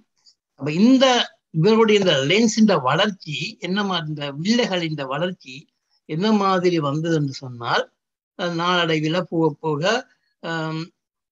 இது கிறிஸ்துவுக்கு பின் 1608ஆம் ஆண்டுகளில நெதர்லாந்து டச் ஒரு கண்ணாடி செய்கிறாக்கள் வந்து 2 வில்லைகளை வாய்ச்சி ஒரு பொருட்களை பார்க்கக்கூடிய அளவுக்கு ஒரு தொலைக்காட்சியை செய்தார்கள். அதை தொலைக்காட்சி என்றவர்கள் கூறவில்லை. அவர்கிட்ட இருக்கிற கொஞ்சம் ஒரு தூரத்தில் இருக்கிற பொருட்களை பார்க்கறதுக்காக வேண்டி தூரப்பார்வை செய்யறாக்கதான் செய்தார்கள். அப்ப அது வந்து கலீலியோ கலி என்ற பார்வையில விழுந்து அவர் என்ன செய்கிறார்ன்னு சொன்னால் அதை கொஞ்சம் பெருசுபடுத்தி ஒரு தெளிவுபடுத்தி ஒரு முதலாவது தொலைக்காட்சியை உண்டாக்கினார். அவர் தான் இந்த முதலாவது தொலைக்காட்சியை உண்டாக்கினார் என்று சொல்ல வேண்டியது காரணம் என்னென்றால் அந்த வான்வழியை பார்க்கறதுக்கு அதான் பாவிக்கிறார். அந்த தொலைக்காட்சி வந்து ஒரு குழிவில்லையையும் ஒரு குழிவில்லையையும் வச்சு செய்யப்பட்ட ஒரு தொலைக்காட்சி. ஒரு சின்ன சொல்ல அந்த நாளில் பெருசு ஒரு 5 அடி 6 அடி நீளமான ஒரு குழாய்க்குள்ள 2 முனைகளையும் வச்சு இந்த குழாய்கள்ல 2 முனைகளையும் இந்த வில்லைகளை வச்சு அந்த தொலைக்காட்சியை செய்கிறார். அதுக்கு கலீலியோவின் தொலைக்காட்சி என்று சொல்லி கூறுவார்கள். அப்ப அது நாங்கள் இப்ப பாடசாலையில படிக்க அட்வான்ஸ் லெவலில் அப்படி ஓயில கூட நாங்கள் அதை பற்றி படிச்சிருப்போம். அப்ப இதுக்கு பிறகு யாருன்னு சொன்னால் கெப்லர் என்ன செய்கிறாருன்னு சொன்னால் அதை கொஞ்சம் இன்னும் பெருசாக்கி விரிவுபடுத்தி வானியல் தொலைக்காட்சின்னு சொல்லி ஒன்றை உண்டாக்குற. இதைத்தான் கொஞ்சம் பெருசுபடுத்தி தெளிவுபடுத்தி என்ன கெப்லருன்ற எங்களோட கலீலியோன்ற தொலைக்காட்சி வந்து கிட்டத்தட்ட ஒரு 10% தான் ஒரு பொருளை பெருசாக்கி காட்டும். கலீலியோவின் தொலைக்காட்சி ஏற்படுத்தின மாற்றங்கள் எல்லாம் எங்களுக்கு தெரியும். கெப்லருன்ற வந்து அதை விட கொஞ்சம் பெருசாக செய்தது. இப்படி இருக்கிறது. அதுக்கு பிறகாக கெப்லரை பொறுத்தவரையில ரெண்டும் வந்து குவிவில்லையாகவே வச்சு அந்த தொலைக்காட்சியை உண்டாக்கியிருந்தார். அதுக்கு பிறகு எங்களுக்கு தெரியும் நியூட்டன் என்ன செய்யாருன்னு சொன்ன இந்த குவி வில்லைகளை வைத்து நாங்கள் எடுக்கக்குள்ள தொலைக்காட்சிகளை செய்யக்குள்ள உண்டாகிற பிம்பங்கள் பார்க்கிற பிம்பங்கள் தெளிவித்த காணப்பட்டது. ஏன்னு சொன்னா முறிவாத வாரதுதான் அந்த பிம்பங்கள். அப்ப தெளிவில்லா பிம்பங்கள் இதை வர தொடங்கி. அப்ப என்ன செய்தார் என்று சொன்னால் அந்த சிக்கலை தீர்க்கிறதுக்கு நியூட்டன் என்ன செய்கிறார் என்று சொன்னால் முதலாக அந்த ஆடியலை வைத்து ஆடியோன்னு சொல்லி தெரிக்கும் ஒளிக்க தெரிப்பதை வைத்து தொலைக்காட்சியை உண்டாக்கினார். இந்த வளர்ச்சி இப்படியே போய்கொண்டிருக்கல இந்த ஒளி என்றது ஒரு மின்காந்த இலை என்று கண்டுபிடிக்கப்பட்ட பிறகு இந்த வானியல் தொலைக்காட்சிகள் எல்லாம் உண்டாக்கப்பட்டது. வானியல் தொலைக்காட்சியை 1937ஆம் ஆண்டுகள்ல உண்டாக்கினோம். வானியல் தொலைக்காட்சியில ரேடியோ தொலைக்காட்சிகள். ஏன்னா இந்த மின்காந்த அலையில ஒளி மாதிரி தான் இந்த ரேடியோ அலைகளும் புறஊதா கதிர்களும் செந்நிற கீழ்கதிர்களும் இன்ஃப்ராரெட் மற்றது அல்ட்ரா வயலட் என்ற ரேஸ் எல்லாம் வந்து ஒரே வகையான ஆட்கள் தான் வெவ்வேறு அடநிலங்களை கொண்டிருக்கிறபடியால அவை வெவ்வேறு தன்மையை காட்டின மைக்ரோவேவ் இதுகள் எல்லாம். அப்ப இப்படிப்பட்ட அமைப்புகள் வந்த உடனே இந்த ரேடியோ தொலைக்காட்சிகள் தான் பெற தொடங்கிடுது. இப்ப ரேடியோ தொலைக்காட்சியும் நாங்கள் விண்வெளியில் இருக்கிற விவரங்களை அறிவதற்காண்டி தான் கொண்டு வரப்பட்டது. இந்த வளர்ச்சியின் தொடர்ச்சி தான் நீட்சி தான் இப்ப எங்களுக்கு தொலைக்காட்சியா வந்திருக்கு. நாங்க பார்க்க ஆரம்பமாக இருந்த கலீலியோன் தொலைக்காட்சி எடுத்தோம்னு சொன்னால் அது வெறும் 6 அடி நீளமான ஒரு சின்ன ஒரு டியூப் குழாய். ஆனால் விட்ட பாத்தீங்கன்னு சொன்னால் ஜேம்ஸ் வெப் இந்தியா பார்த்தோம்னு சொன்னால் இந்த கண்ணாடிகள் மாத்திரமே 6.5 மீட்டர் நீளமான டயமீட்டர் நீளமான ஒரு கண்ணாடியை போய் கொண்டிருக்கிறார். இது வந்து நான் ஒரு சுவாரஸ்யத்துக்காண்டி நான் வீரதியமாக கூறிய மற்றும்படி எனக்கு ஞானநாயனுடைய விளக்கத்திலே ஒருவித கேள்வி கேட்கக்கூடிய தன்மையான ஒன்றும் இல்லை என்ற மிக தெளிவாக கூறியிருக்கிறார். இந்த கேலக்சிகளை பற்றி அவருக்கு ஏற்கனவே எங்களோட கலந்துரையாடினபடியால இந்த கேலக்சிகளின் ஒவ்வொரு விஷயங்களை பற்றியும் இந்த தோப்பலர் எஃபெக்ட்களை பற்றி எல்லாம் தெளிவாக சொல்கின்றார். அருமையான ஒரு வெளிப்பை எங்களுக்கு கொடுத்திருக்கிறார். வேற யாருக்காவது கேள்வி எடுக்க முன்னாடி எனக்கு கேள்வி கேட்க வேண்டிய அவசியம் இருக்கு, இதுதான் தெளிவாக இருக்கிறது. எனக்கு வேற யாருக்கலாம் கேள்வியாக்கள் இருக்கிறது. என்னடால் கேள்வி கேட்பதற்கு இங்கே சிவனேசன் சின்னையா அப்பொழுது அங்கே கை உயர்த்தி கொண்டிருக்கிறார். நாங்கள் அவரிடம் போவோம். அவரும் எழுதியும் இருக்கிறார். முதல் கேள்விகளுக்கு முதல் முன்னிடம் கொடுங்கள் என்று சொல்லி என்று சட்லையும் போட்டிருக்கிறார். நீங்கள் சிவனேசன் சின்னையா, நீங்கள் உங்களுடைய கேள்வியை கேளுங்கள். எல்லோருக்கும் வணக்கம். இவர் கனியினுடைய விளக்கம் தேவையான விளக்கம், ஆனால் கேள்விகளுக்கு பின்பு வந்திருந்தால் நல்லா இருந்திருக்கும் என்று நினைக்கிறேன். ஏனென்றால் சிவஞான நாயகன் கூறிய விஷயங்களை ஓரளவுக்கு திசை திருப்பின மாதிரி எனக்கு படுகிறது. இது குறையன்றில்லை, ஆனால் இது கேள்விகளோடு நாங்கள் நின்று கொண்டு பிறகு அவருடைய விளக்கம் வந்திருந்தால் நல்லா இருந்திருக்கும். சரி, அது எப்படி இருந்தாலும் எனக்கு ஒரு கேள்வி இருக்கிறது. இந்த லேக் ரேஞ்ச் புள்ளிகள் ஒரு ஹைப்போதெட்டிக்கல் புள்ளிகளா, அல்லது அவை ஏற்கனவே உள்ள இருக்கின்ற அந்த நீங்கள் காட்டிய அந்த படத்தின்படி அவை நிலைநாட்டப்பட்டவையா என்றதான் கேள்வி. லேக் ரேஞ்ச் புள்ளிகள் நிலைநாட்டப்பட்ட புள்ளிகள் தான். நான் அதுல நீங்க பாத்தீங்கன்னா மூவ் பண்ணி கொண்டு இருக்குமே, பூமியின் சூரியன் அந்த புள்ளிகளே மூவ் பண்ணி கொண்டுதான் இருக்கும். ஒரே இடத்துல இல்ல. ஆனா 5 இடத்துல விசை 0வா இருக்கும் என்று அவர் கண்டுபிடிச்சவர். அப்ப 5 நாட்ட புள்ளியல் ஏனென்றா அதுல 2ல ஏற்கனவே அவதான நிலையம் இருக்கு, 3வதுல ஒரு என்ன ப்ரோப் வச்சிருக்கணும். மறுபடியா மற்ற இடங்கள்ல குப்பை குளம் ஒன்றுல 2லயும் இருக்கண்டு படம் எடுத்திருக்கேன். அப்ப இந்த 5ல 4 புள்ளியல் கன்ஃபார்ம் பண்ணப்பட்டது. ஒன்றுதான் தெரியாது. இந்த L3 என்றதான் நெக்கினம் அப்படி ஒரு புள்ளி இருக்க வேணும். அதைத்தான் இந்த கற்பனைக்கு எல்லாரும் யூஸ் பண்றது வழியா மற்ற 4 புள்ளியும் கன்ஃபார்ம் பண்ணப்பட்டது. நன்றி நன்றி நன்றி. வேற யாராவது கேள்வி? ஓகே, ஆனந்தவேல் இளம் என்ன பேர்? இளமங்கி நாயகம். ஓகே, வணக்கம். நான் ஆனந்தவேல். வணக்கம், சொல்லுங்க ஆனந்தவேல், சொல்லுங்க. சின்ன சந்தேகம் உண்டு. அந்த பிக் பேங் தியரி நடந்து 13.7 பில்லியன் இயர்ஸ். இந்த சோலார் ஃபேமிலிக்கு வந்து 5 பில்லியன் இயர்ஸ் வந்து கூறப்பட்டது. அப்ப இப்ப இந்த ஏம் ஸ்டெப் இது எவ்வாறு அதுக்கு முன்னம் நடந்த விடயங்களை கண்டுபிடிக்கக்கூடியதா இருக்கும்.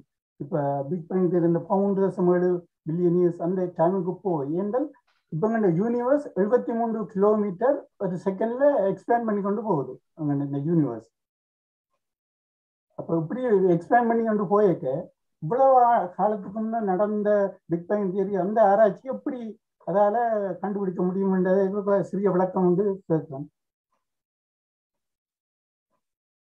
எனக்கு அறிஞ்ச மாட்டில அவை நம்புற ஒன்றுதான் இப்போ தொடங்கிக்கும். அதுல இருந்து ஒரு ஒளி வந்து கொண்டு இருக்கும். அப்ப அந்த லைட்டை படம் படிக்கணுமா, லைட்டை ரீட் பண்ணித்தான் அவ சொல்ல போயிடும். இப்ப அந்த முதலாவதா தோன்றின கேலக்சி அதுல இருந்து வர வெளிச்சம் வந்து போய்கொண்டே இருக்கும், வந்து கொண்டே இருக்கும்.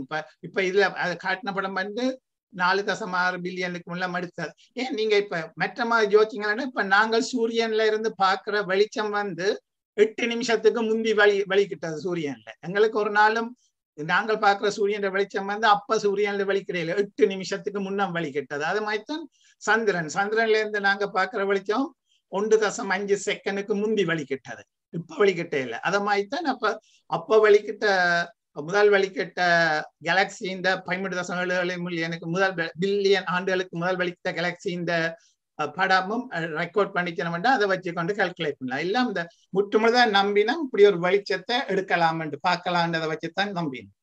அப்ப அவே இது பார்க்கறது முதலாவது கேலக்சியில முதலாவது ஸ்டாரைத்தான் பார்க்கலாமே. அதுக்கு முன்னம் என்ன நடந்தன்றது படம் பிடிக்கிறதுக்கு அதுக்கு முன்ன ஒரு இன்சிடென்ட் நடந்திருந்தா அதுல இருந்து வெளிச்சம் வந்தா தான் படம் பிடிக்கலாம். இப்ப இருக்கிறதன்படி முதல் வந்த நட்சத்திரம் அல்லது முதல் வந்த கேலக்சி இந்த லைட்டை ரெக்கார்ட் பண்ணுமென்று தான் எதிர்பார்த்து கொண்டிருக்கோம். அதே நேரத்திலேயே நாங்கள் இப்ப இந்த யூனிவர்ஸ் எக்ஸ்பேண்ட் பண்ணி கொண்டு போகுது ஒரு செகண்ட்ல 73 கிலோமீட்டர் அப்படி இருக்க அது எப்படி அந்த போய்கொண்டுதான் இருக்கும். படமும் வெளிச்சம் ஓடிக்கொண்டே இருக்கும். அப்படி என்ன சைரன் போக நீண்டு கொண்டு போகுமோ அப்படி தூர போக சத்தம் நீண்டு கொண்டு போற மாதிரி அது ஓட ஓட ஓட அது நீண்டு கொண்டு போகும் என்றுதான் நான் எதிர்பார்க்கிறேன். நல்லது. இதோட சம்பந்தமா இன்னும் ஒரு விளக்கம் மட்டும் கேட்கலாமா? என்னன்னா இப்ப இந்த சோலார் ஃபேமிலி இந்த சூரியனுக்கு முன்னம் இந்த சூரியன் தான் எங்களுக்கு ஒளிக்கு லைட்டை தருகுது. இப்ப அதற்கு முன்னம் இருட்டா இருந்திருக்குமா? இப்ப ஆரம்பத்துல இருளாவா இருந்திருக்குமா? சூரியன் உண்டாறதுக்கு முன்னம் இப்ப யூனிவர்ஸ் பிரபஞ்சம் எல்லாம் ஒரு இருட்டா இருந்திருக்குமான்னு கேட்கிறேன். அந்த முதலாவது வெடிப்பு வேண்டாம்னா இருட்டா இருந்திருக்கலாம். அந்த அதுல இருந்து ஒவ்வொரு கேலக்சியும் தோன்றதானே. அதுக்கு முன்னம் இருளாத்தான் இருந்திருக்க வேண்டியதான் நான் நினைக்கிறேன். இல்ல இதுல நானும் ஒன்று சொல்லாமன்னு நினைக்கிறேன். இந்த இது வந்து சூரியன் வந்து கிட்டத்தட்ட 5 பில்லியன் வருஷத்துக்கு முந்தித்தான் உருவானது. அதுக்கு முந்தி எங்க இருட்டானது என்று சொல்லணும். ஏன்னா பூமி வந்து அந்த நேரமும் தான் பூமியும் கிட்டத்தட்ட அந்த காலத்துக்கிட்ட தான் தோன்றினது. அப்ப நாங்கள் அதுக்கு முந்தி என்று சொல்றது என்று சொன்னால் வேற இடங்கள்ல வேற நட்சத்திரங்கள் இருந்திருக்கு சூரியனுக்கு முதலே. அப்ப அந்த இடங்களை சுத்தி உள்ள இடங்கள்ல வந்து வெளிச்சம் இருந்திருக்குது. அப்ப ஆகலும் தொடக்க காலம் என்றது வேற விஷயம். ஆனால் பொதுவாக நியமன காலத்துக்கு கிட்டத்தட்ட அட்லீஸ்ட் 10 பில்லியனும் அந்த அவ்வளவு காலத்துக்கு கிட்டவாவது வெளிச்சம் இருந்து கொண்டுதான் இருக்குது. அப்ப கிட்டத்தட்ட எங்கேயாவது ஒரு இடத்துல வெளிச்சிருக்கு, சில இடங்கள்ல வெளிச்சம் இல்லாமல் இருக்கலாம். ஆனால் பொதுவாக வெளிச்சம் இருந்து கொண்டுதான் இருக்கும். இந்த சோலார் ஃபேமிலி இந்த கேலக்சியில இல்ல இப்ப சூரியன் தோன்றதுக்கு முன்னும் இப்ப எங்களுக்கு 2000 இருக்குமான்னு கேட்குறேன். அது சரி, இந்த இடத்துல வேற என்ன இருந்துன்னு தெரியாது. ஆனால் இந்த இடத்துல வந்து இப்ப பூமி இல்லாட்டி பிறகு என்ன எங்களுக்கு எங்க அதுல இது இருந்ததா இல்லையான்றது எங்களுக்கு பெரிய ஒரு முக்கியமா. இல்ல அது முக்கியம். இப்ப ரெண்டாவது பட்ட வழிதான். இப்ப அதுல என்ன எல்லாம் தோன்றும், ஒரு இல்லாத ஒன்றில் இருந்த ஒரு மூலப்பொருள். அந்த மூலப்பொருள் எப்படி இப்ப பூமி இல்லை என்றாலும் சூரியன் இல்லை என்றாலும் வெளியொன்று ஏதோ ஒன்று இருந்திருக்கு, ஒரு மூலம் உண்டு. சொல்ல போறீங்கன்னா இருந்திருக்கலாம். அந்த இது பிக் பேங் என்னன்னு தொடங்கினு தெரியாது. அதுக்கு முதல் ஒன்றும் இருந்ததா இல்லையானதும் ஒன்றும் பெருசாக தெரியாது. நாங்கள் அடுத்த சரியா ஆனந்தவேல். நன்றி நன்றி. ஓகே, அடுத்தது டாக்டர் மிஸ்ஸஸ் ஸ்ரீதாஸ் கேள்வி கேட்கிறார். சொல்லுங்க. வணக்கம். இது கேள்வி இல்ல, ஒரு ஒரு ஆய்வை நீங்க நடத்தும் பொழுது 2 விதமான ஆடியன்ஸ பாப்பீங்க. அதுல 2வது ரகம் நான். என்னை போல நிறைய பேர் இருக்கிறோம். கேள்வி கேட்கக்கூடிய தகுதி உள்ள ஆக்கள் தான் நிதி, கனி, சிவனேசன் மாஸ்டர் போன்ற ஆக்கள் ஒரு ரகம், என்னை போன்றவர்கள் இன்னொரு ரகம். நான் சொல்ல வருவது என்னென்னால், இந்த நிகழ்ச்சிக்கு நான் வந்ததுக்கு முக்கியமான காரணம் அது ஒரு இன்ஃபர்மேட்டிவா, அதாவது என்ன சொல்லுகிறார் என்பதை அறிந்து கொள்வதற்காக. அந்த அறிந்து கொள்வதான நிகழ்வு முறையாகவே சரியாகவே தெளிவாகவே நடந்திருக்கிறது என்பதை சொல்லுவது. நன்றி டீச்சர். நான் 2வது உங்களை போய் ஆக்களுக்கு ஆவண்டித்தான் பேச வேண்டும் என்று வந்த நான் முதல் இந்த கனி மாஸ்டருக்கோ தியானிதிக்கோ சொல்ல வேண்டும் வேண்டில. அதனுடைய அது சக்சஸ் பண்ணி இருந்தா நான் அச்சீவ் பண்ணிட்டேன்னு நினைச்சேன். ஓகே, எனக்கு சந்தோஷமா இருக்குது. அந்த 2வது ஆக்கள் எல்லாருக்கும் அது விளங்கி இருக்கின்றது என்று அதை கேட்கும் பொழுது எனக்கு மிகவும் சந்தோஷமா இருக்கு. என்றால் எனக்கே கணக்க விஷயங்கள் விளங்காமல் இருந்தது அதுல அந்த இது செய்யறதுக்கு. எனக்கு எல்லாம் கணக்க நாலேஜ் இருக்குன்னு இல்லை. ஆனால் என்ன நீங்க முதலாவதுக்கு போட்டோ வழியா சொல்லுவேன். மற்றது எனக்கு அதுல ஒரு கொஸ்டின் சிவஞானன், இந்த என்ன நீங்க ஒரு காலத்துல மென்ஷன் பண்ண போல நடந்தது, இந்த தொலைக்காட்சியின் மூலம் நாங்கள் பிரபஞ்சம் இந்த இதுக்கு பிக் பேங்குக்கு முந்தின விஷயத்தையும் பார்க்கலாம் என்ற மாதிரியான ஒரு விஷயம் சொன்னீங்களா? சொல்லி இருந்தால் எனக்கு அது கொஞ்சம் ஆச்சரியமாக இருக்கிறது. ஏனென்றால் பொதுவாக இந்த பிரபஞ்சம் தோன்றினதே பிக் பேங்கோடு என்றால் அதுக்கு வெளியால உள்ள இதையும் நாங்கள் பார்க்க முடியாது என்றுதான் நான் இதுவரையில அறிந்திருக்கிறேன். நீங்க அப்படி சொல்லி இருந்தீங்க என்றால் எனக்கு அதை பற்றி கொஞ்சம் எக்ஸ்பிளனேஷன் சொல்லுங்க. அப்படி ஒரு ஆள் சொன்னான்னு சொன்னான் தான். அதுல என்ன இது முதலாவது சொல்லிட்டு இது சீக்ரெட் மிஷன் என்றுதான் நாசா சொல்லுதன். அவர் சொல்ல மாட்டினம் எடுக்கிற படம் எல்லாத்தையும் வெளியிட மாட்டினம் என்று கிளீனாயே சொல்லிட்டோம். தாங்கள் விருப்பமாகத்தான் விடுவோம். அதுவும் இந்த படம் எல்லாம் மோடிஃபை பண்ணித்தான் விட்டு இருக்கு. ஒரு படமும் பியூரா அப்படி எடுத்த படம் இல்லை. அப்ப அதை வச்சுக்கொண்டு கணக்க கன்ஸ்பைரி தியரின்னு சொல்லலாம். அல்லது பெரிய விவாதங்கள் நேற்று முன்னாள் எல்லாம் பார்த்தீங்கன்னா வானியலாளர்களுக்கு பெரிய விவாதங்கள் நடந்து கொண்டே இருக்குது. இப்ப நான் அதுகளோட மென்ஷன் பண்ணல. நான் பியூர் ஃபேக்டர் மட்டும்தான் மென்ஷன் பண்ணணும் என்றதுக்காண்டித்தான் நாசாண்டிய மட்டும்தான் சொன்னேன் ஒபிஷியலா. அதுல சொல்லி நம்ம என்னண்டா, இப்ப இது இந்த 3.7 இதுல வாராது இந்த ரெட் ஷிஃப்ட் என்ற அளக்க அது பின்னுக்கு அளந்து கொண்டு போதாம். இப்ப ஒரு கேலக்சி 3.88 பில்லியன் இயர்ஸுக்கு முன்னம் தோன்றினாண்டு கூட இவைக்கு வந்திருக்கு. அதை என்ன விடையிலே என்று சொல்லலாம். அப்ப 3.77 பில்லியன் இயர்ஸுக்கு முன்னம் தான் இது பிக் பேங் நடந்திருக்கு. அப்ப 3.8 மில்லியனுக்கு முன்னம் கேலக்சி தோண்டி இருந்தா அப்ப 2 விவாதம் நடக்குது. ஒன்று பிக் பேங் நடக்கவே இல்லை என்று சொல்லினா, அல்லது பிக் பேங் நடந்தது 3.9 or 4 பில்லியன் இயருக்கு முன்னம் இருக்கு. அப்ப இப்படி எல்லாம் ஆகிய பண்றதுக்கு இது ஹெல்ப் பண்ணும். அதை வச்சுதான் இப்ப நடந்ததோ அது முந்தி நடந்ததோ என்று சொல்லி இப்ப இருக்கிறதின்படி ஒபிஷியல் ஆன்சர் 3.77 பில்லியனுக்கு முன்னம் பிக் பேங் நடந்தது. தங்களுக்கு தெரிஞ்ச ஃபர்ஸ்ட் கேலக்சி 300 மில்லியன் இயர்ஸுக்கு பிறகு தோன்றினது. அதுதான் ஒபிஷியல் ஆன்சர். ஆனா அப்ப சச்சிம ஒரு கேலக்சின்ற படம் அது ரெட் ஷெஃப்ட்ல அதை பார்த்தா 3.88 பில்லியன் இயர்ஸுக்கு முன்னமண்டா இந்த ஹெர்த் அப்ப மீனிங் அவைக்கு அப்படி ஒரு கலெக்சி வந்தேன்டா அது ஒளி இந்த இது தொடங்க முன்னம் வந்த கலெக்சி வந்து ஃபார்ம் பண்ணப்பட்டதானே அந்த மீனிங். அப்ப அதை வச்சுக்கொண்டு தான் அப்படி சொல்லி நம்ம சில பேர் அப்ப இதை ஒன்றில் அதை ப்ரூவ் பண்ண போகுது, அது லேட் ஆகுமெண்டு வேறும் அல்ல அது பிளேண்டு வேறும் என்ன கணக்க சொல்லலாம். இது கணக்கத்தை வெளிக்கொணரும் எதிர்பார்க்கணும். Okay, thank you. இப்ப இதுல 2 பேர் கையொத்திருக்கிறோம். அதுல சிவனேசன் சின்னையா முதலே கேள்வி கேட்டோடைய முதலில் தகடூர் சம்பந்த அந்த கேள்வியை கேட்டதன் பின்னர் மற்ற சிவனேசன் சின்னையா உங்கள் கேள்வியை கேட்கலாம். வணக்கம் அனைவருக்கும் வணக்கம். அம்மா ஸ்ரீதாஸ் அவர்கள் குறிப்பிட்டது போல நானும் 2ஆம் நிலை ஆள்தான், கேட்பதற்கு தான் இருக்கிறேன், வெளியே சொல்வதற்கல்ல. ஆனா மிகப்பெரிய மலைப்பு, நான் இந்த பால்வெளி தொடர்பான செய்திகளை கேட்கும்போது எல்லாமே நான் மலைப்புக்கு ஆளாவதுதான் வழக்கம். அதுதான் இந்த உங்களுடைய உரையிலும் இருந்தேன். எனக்கு ஒரே ஒரு கேள்வி என்ன அப்படின்னா, இதுவெல்லாம் இல்லாத ஒரு நிலை, இந்த அண்ட சராசரங்கள் இப்போ எவ்வளவோ பால்வீதிகள் இதெல்லாம் எதுவுமே இல்லாத நிலை, அதாவது சூன்யம் அப்படின்னு சொல்றோம் இல்லையா, அந்த ஒரு நிலை இருந்திருக்குமா? இருந்திருக்குமான்னு தான் சயின்ஸ் சொல்ல. இப்ப 3.77 பில்லியன் ஆண்டுகளுக்கு முன்னம் அப்படி ஒரு நிலை இருந்தமாய்த்தான் இதுவரை வச்சு கொண்டு இருக்கிறோம். என்னோட 3.77 பில்லியன் ஆண்டுகள் கேட்டால் ஒரு திடீரென ஒரு பிக் பேங் வந்தது, அதுல இருந்தா எல்லாம் தோணுதான் சயின்ஸ் சொல்லுது. அதுக்கு முன்னம் என்ன நடந்தது தெரியாது. இல்ல, அதாவது நம்முடைய கேலக்சி போல எவ்வளவோ கேலக்சிகள் இருக்கு அப்படின்றோம் இல்லையா? அப்படி இருக்கும்போது நம்முடைய கேலக்சி தான் இந்த 3.99 எங்கட கலர்ச்சியாக 5 பில்லியன் ஆண்டுக்கு முன்னம் தான் தோன்றினது. எங்கட இதுவே சொல்றது முழு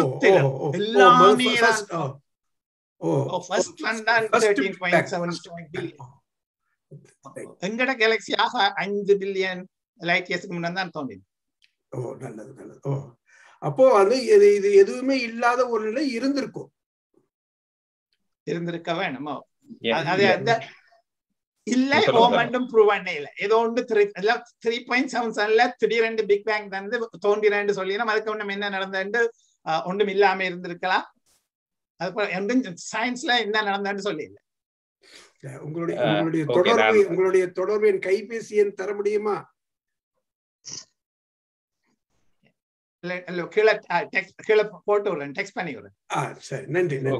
நான் இதுக்கு ஒரு கமெண்ட் சொல்லலாம் நினைக்கிறேன். இந்த சயின்ஸ்ல வந்து சிலது போல வந்து கொஞ்சம் ஹார்ட் சயின்ஸ் கொஞ்சம் சாஃப்ட் சயின்ஸ் சொல்றது. அப்ப இந்த பகுதியை வந்து நாங்கள் வந்து இந்த முதல் இருந்துதா இல்லையான்றது கிட்டத்தட்ட ஒரு கொஞ்சம் ஒரு நாங்கள் வந்து ஒரு இதாகத்தான் ஸ்பெகுலேஷனாகத்தான் இருக்குது.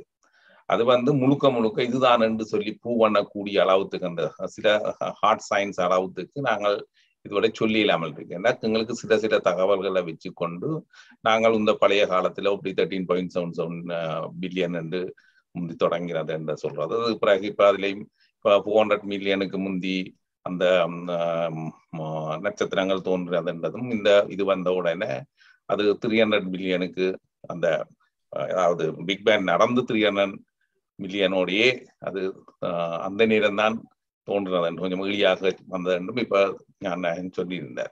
அது மாதிரி இந்த விஷயங்கள் வந்து இந்த முதல் ஒன்று என்ன சூன்யமாக இருந்ததா இல்லையா என்றதும் வந்து ஒரு ஸ்பெகுலேஷன் தான்.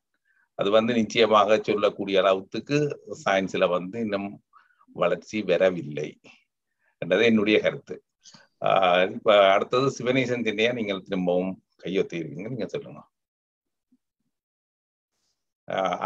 வாய்ப்பு தந்தமைக்கு நன்றி. திரும்பவும் ஒரு கேள்வி என்னென்றால், மற்றவர்கள் கேட்காதபடியால் ஒரு கேள்வியை கேட்கலாம் என்று நினைக்கிறேன். இது ஓரளவுக்கு கொஞ்சம் நாங்கள் சிந்தித்துதான் சில விஷயங்களை கேட்க வேண்டி இருக்குது. என்றாலும் ஒரு சுவராஜ்யமான ஒரு விஷயமாக கேட்கலாம் என்று நினைக்கிறேன். இந்த வேற்று கிரக மனிதர்கள் பற்றி பல ஆண்டுகளாக பலரும் கவிதையின் இந்த நாவல்கள் கதைகள் எல்லாம் எழுதி கொண்டு வருகிறார்கள். வேற்று கிரக மனிதர்கள் மற்ற சில இடங்களிலே அவ்வாறான மனிதர்கள் தென்பட்டதை பற்றியும் படங்களும் வெளிவந்திருக்குது. இப்போ இந்த மாதிரியான சூழல்ல இந்த ஜேம்ஸ் வெப் தொலைநோக்கி வந்ததின் பிறகு அது பற்றிய தகவல்கள் கிடைக்கக்கூடிய வாய்ப்புகள் உள்ளனவா? இது பற்றி வெரி கிளியரா நாசா சொல்லி இருக்குது. இதால வெளி உலக மனிதரை பற்றி அறிய முடியாது, அது அதிന്റെ இன்டென்ஷன் இல்லை என்று. ஆனா ഇതിന്റെ இன்டென்ஷன் வந்து வெளி உலகத்துல உள்ள வெப்பம் நிலை, അതിന്റെ காலநிலை, டெம்பரேச்சர், அதெல்லாம் இதால அறிய முடியும். மனுஷர் வாழக்கூடிய சூழ்நிலை உள்ள கிரகத்தை கண்டுபிடிப்பதுதான் ഇതിന്റെ தொழிலே ஒழிய இதால மனுஷர உயிரினம் அங்க இருக்கு என்று ப்ரூவ் பண்ண மாட்டாதுன்னு வடி கிளீனா சொல்லி இருக்கிறோம் அதில். ஆனா இது சொல்லும் அப்ப இந்த கிரகத்துல அதுல காட்டின மாதிரி வெப்பநிலை இருக்கு, இது என்ன காத்து இருக்கு, என்னென்ன கெமிக்கல் இருக்குன்றெல்லாம் சொல்லுதோ. ஒரு அந்த இதுல என்னென்ன கெமிக்கல் இந்த கிரகத்துல இருக்குன்றல அதுல எல்லாம் சொல்லும். அப்ப என்னென்ன இருக்குது, மெட்டீரியல் இருக்கு அதில் சொல்லும். ஆனா உயிர் இருக்கின்ற மட்டும் அது தாங்கள் சொல்ல அது ഇതിന്റെ மேண்டேட் இல்லைன்னு சொல்லியிருக்கிறேன். நன்றி நன்றி. ஆனால் காலப்போக்கில் சில வேளையில தானாகவே ஊகித்துக் கொள்ளக்கூடிய ஒரு நிலைமை வரலாம். எல்லாம் இருந்த ஆக்சிஜன் இருக்கு, தண்ணி இருக்குது, டெம்பரேச்சர் இருக்குதுண்டா உயிரினம் இருக்குன்னு ஊகிக்கலாம். நாங்கள் ஊகித்துக் கொள்ளலாம். அவர்கள் உங்களோட கண்டாக்ட் பண்ணிக்கிறேன் நான் தெரிஞ்சு கொள்ளலாம். நன்றி நன்றி. அடுத்த கேள்வி, நீங்க கேள்வி முடிஞ்சதானே கூட? இன்னொரு கேள்வி வந்து அடுத்ததாக உதயன் துரராஜா அவர்கள், உங்களுடைய கேள்வி. நாராயணன் அவர்கள் மிகவும் அருமையான கேக்குதா? கேக்குது. மிகவும் அருமையான இது. மீண்டும் 6 அடிச்சது, அதில் அதுக்கு கூட சொல்லணும்னு நினைக்கிறேன். எல்லோரும் சொன்னார்கள் விளங்கி இருக்கேன். ஆனா உண்மையா வந்து இது வந்து உலக விஞ்ஞான கண்டுபிடிப்பிலேயே ஒரு அதிசயமானது. நீங்க சொன்ன மாதிரி எத்தனையோ ஆண்டுகள் 3 space agency, NASA, Canadian space agency, European space agency என்று எத்தனையோ 10,000க்கு மேற்பட்ட விஞ்ஞானிகள் கலந்து கண்டுபிடித்து 30 ஆண்டுகளுக்கு மேல அதிக செலவு செய்து அவ்வளவு சிம்பிளா விளங்கக்கூடிய விடயம் இல்லை. ஐ டோன்ட் நோ ஏன் ஆக்கள் சொல்லி நம்ம தெரியும் அவ்வளவு சிம்பிள் என்று. நீங்கள் பேசிக் இன்ஃபர்மேஷனை வடிவா திறமாக கொடுத்தீங்கள், அது அருமையா இருந்தது ஆக்களுக்கு விளங்குறதுக்கு. ஆனந்தவேல் என்று சொன்னவர் ஒரு அருமையான கேள்வியை கேட்டார். அது உண்மையா யூனிவர்ஸ் வந்து எக்ஸ்பேண்ட் பண்ணி கொண்டு போயிருக்குண்டு. நான் சும்மா ஒரு கால்குலேஷனை போட்டு பார்த்தேன். என்னன்னு சொன்னா எல்லாம் நல்லா தான் இருக்குது. ஆனா இந்த இன்ஃப்ராரெட் டாப்லர் ஷிப்ட்ல வச்சுக்கொண்டு 13.56 பில்லியன் இயர்ஸுக்கு முன்பு வந்த ஃபர்ஸ்ட் லைட்டை கண்டுபிடிச்சேன்னு நாசா கிளைம் பண்ணி இருக்குது. So how did they calculate that from the observation of the light? That's very very complex question. அதைத்தான் வந்து அவர் கிட்டத்தட்ட கேட்டிருக்கிறார் என்னென்று சொல்லிண்டு. நான் சும்மா ஒரு இப்போ லைட் இயர்ஸ் வந்து 10 time 9.46 time 10 to the power 12 என்று சொல்லி லைட் இயர் கிலோமீட்டரை போட்டு 13.6 பில்லியன் லைட் இயர்ஸை போட்டு பெருக்கினா என்ன வரும் என்று சொன்னா அந்த கிளாஸ் சட்ஸ் 13 ஸ்டார் வந்து தான் பார்க்கணும். அதான அந்த 13.405 பில்லியன் இயர்ஸுக்கு முந்தின ஸ்டார். அதை போடுக 3.15 time 10 to the power 23 kilometre வருது. அப்ப இந்த ஒப்சர்வபிள் யூனிவர்ஸ், நாங்கள் ஒப்சர்வ் பண்ணக்கூடிய யூனிவர்ஸ் வந்து 93 பில்லியன் லைட் இயர்ஸ் என்று சொல்றாரு ஒப்சர்வபிள் யூனிவர்ஸ். அதை வந்து கிலோமீட்டர்ல போட்டா அது வந்து 8.8 time 10 to the power 23 kilometre வருது. அப்ப என்ன மாதிரி வருதுன்னு சொன்னா இந்த 13.56 பில்லியன் லைட் இயர்ஸுக்கு முந்தின இந்த ஸ்டார் வந்து கிளாஸ் சட் 13 அதிண்ட டிஸ்டன்ஸை கால்குலேட் பண்ணினா இந்த ஒப்சர்வபிள் யூனிவர்ஸ் இதில் வந்து 2.79 டைம் லெஸ் ரெண்டு வருது. அப்ப என்னென்ன இந்த கால்குலேஷன் வருது? எப்ப இந்த ஜேம்ஸ் வெப் ஸ்பேஸ் டெலஸ்கோப் வந்து 1.6 பில்லியன் கிலோமீட்டருக்கு அங்கால ஏர்த்து கிட்ட நிக்குது. ஜியோசென்ட்ரிக் அண்டு ஹீலியோசென்ட்ரிக் அண்டு நாங்கள்லாம் படித்தோம். அப்போ ஏர்த்த அந்த சென்டர் பொசிஷனை வச்சுக்கொண்டு யூனிவர்ஸை கால்குலேட் பண்றார்கள். அல்லது ஜேம்ஸ் வெப் ஸ்பேஸ் டெலஸ்கோப் இருக்கிற பொசிஷனை வச்சுக்கொண்டு தான் யூனிவர்ஸின் ஸ்டார்டிங் பாயிண்ட்டை கால்குலேட் கிலோமீட்டரை கால்குலேட் பண்றார்களா என்ற ஒரு பெரிய ஒரு கொஸ்டின் இருக்குது. நான் வந்து வேகா ஸ்டார் இருக்கு, we can observe from the earth. Vega star இருக்கு 25 லைட் இயர்ஸுக்கு மேலே இருக்குது. இப்ப சூரியன் நீங்க டிஸ்டன்ஸ் சொன்னீங்க 8 மினிட்ஸ் எடுக்கும். இங்க வர சந்திரன்ல இருந்து 4 மினிட்ஸ் வரும். 4 minutes 1.6 or something. 1.6 second or something. Other we already know the distance. We are the sun, we are the moon, we know the distance. Have easier calculate பண்ணலாம் speed of the light வச்சு calculate பண்ணலாம். அப்ப இந்த பிரச்சனை வந்து இருக்கு. இப்ப light வந்து டோப்லர் ஷிப் வந்து ரெட் ஷிப் வந்து இங்க நாங்க பாக்குற நார்மலா பாக்குறவங்க லைட்லயே இருக்குது ரெட் கலர். நார்மலா பாக்குற லைட்லயே ப்ளூ கலர் இருக்குது. அந்த கலரை வச்சுக்கொண்டு எவ்வளவு தூரத்தில் இருந்தது எப்ப தொடங்க லைட் கண்டுபிடிக்க முடியாது. அதை பற்றி தான் நான் திங்க் பண்றேன். என்னென்ன கால்குலேட் பண்ணா it's a very very complex calculation. It's not something easy to tell. இப்ப சிம்பிளா நீங்க எக்ஸ்பிளைன் பண்ணீங்க பியூட்டிஃபுல். அந்த டாப்லர் ஷிஃப்ட்டை வந்து எக்ஸ்பிளைன் பண்ணீங்க பியூட்டிஃபுல். நீங்க அந்த சவுண்டை வச்சு எக்ஸ்பிளைன் பண்ணீங்க பியூட்டிஃபுல். எல்லாம் குட். ஆனா பிராக்டிக்கலா வந்து இது இன்னும் இயர்ல எப்ப இந்த லைட் வந்ததுன்றதை வந்து பின் பாயிண்ட் பண்ணி கால்குலேட் பண்ணி சொல்றது வந்து இலகுவான விடயம் இல்லை. And how do you going to verify it? How do you going to validate it? How do you going to justify it? How do you going to examine it? It's very difficult.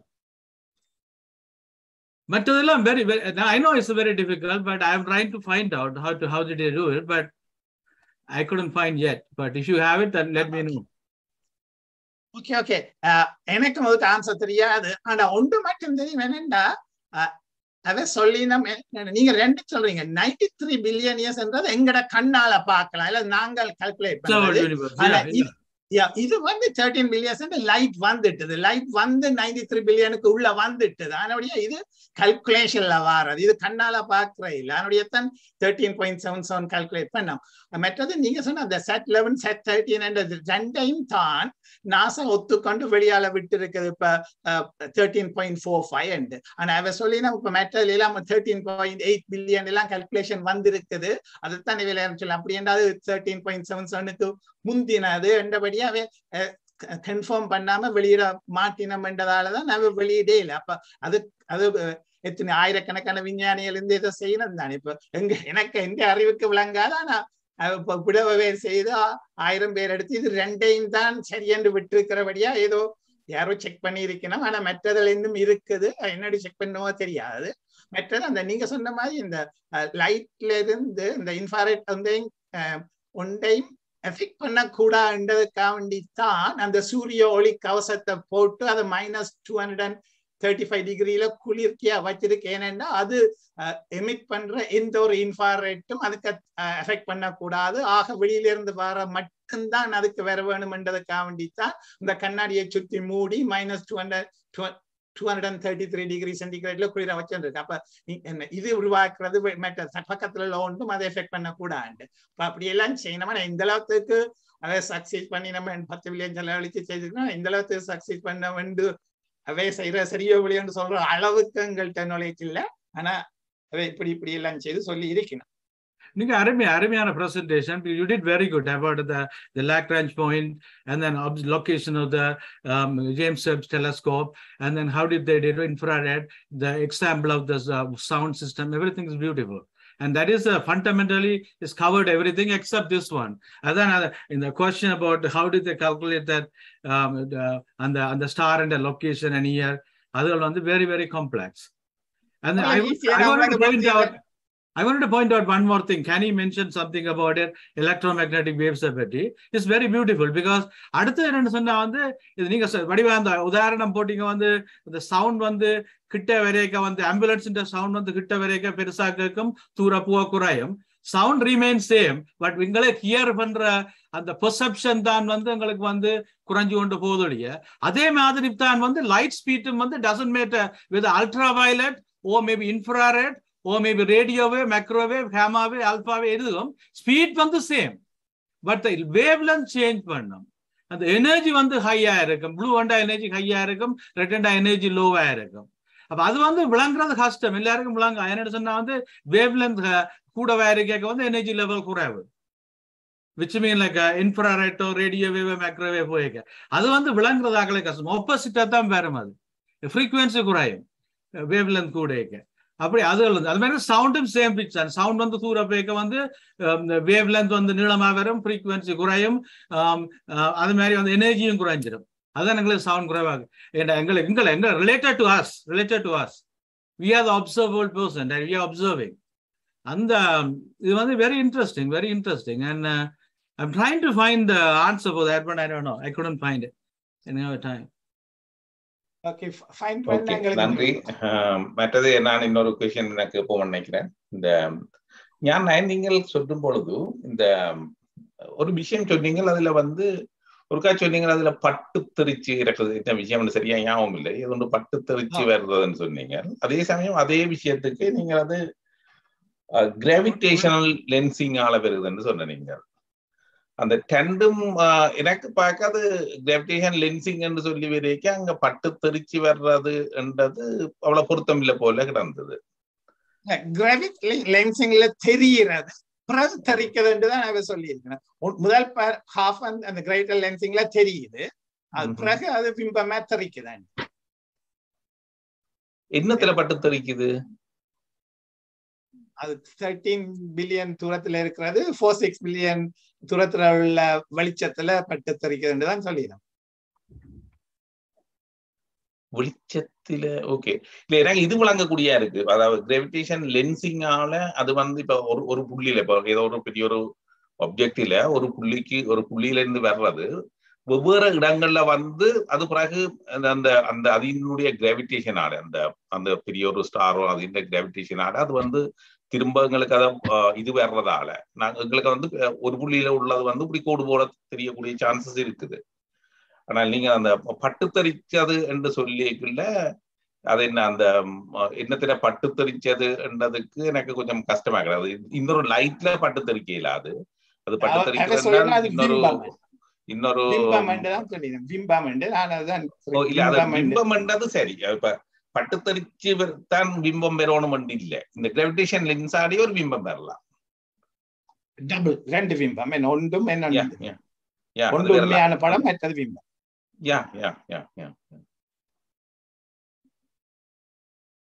Okay, வேற ஏதாவது questions?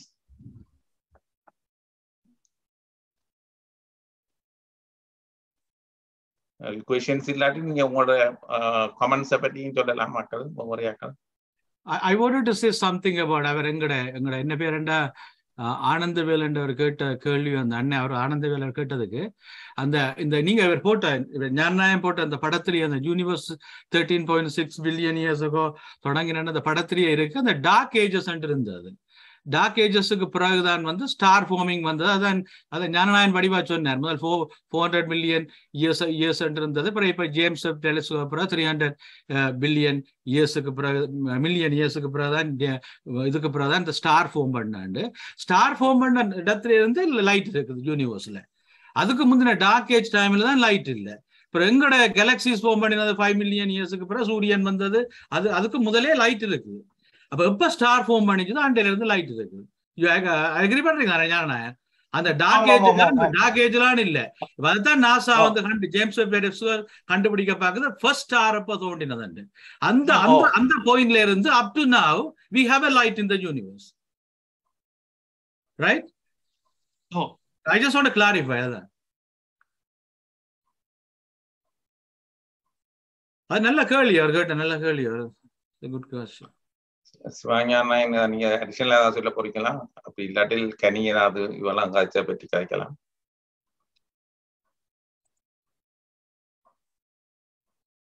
கனி, நீங்கள் இப்ப முறையாக்கள் இதுவரையில பட்டாக்கள் காய்ச்ச கதைகளோட உங்களுக்கு ஏதாவது உங்களோட comments ஏதாவது இருந்தா சொல்லுங்களேன்.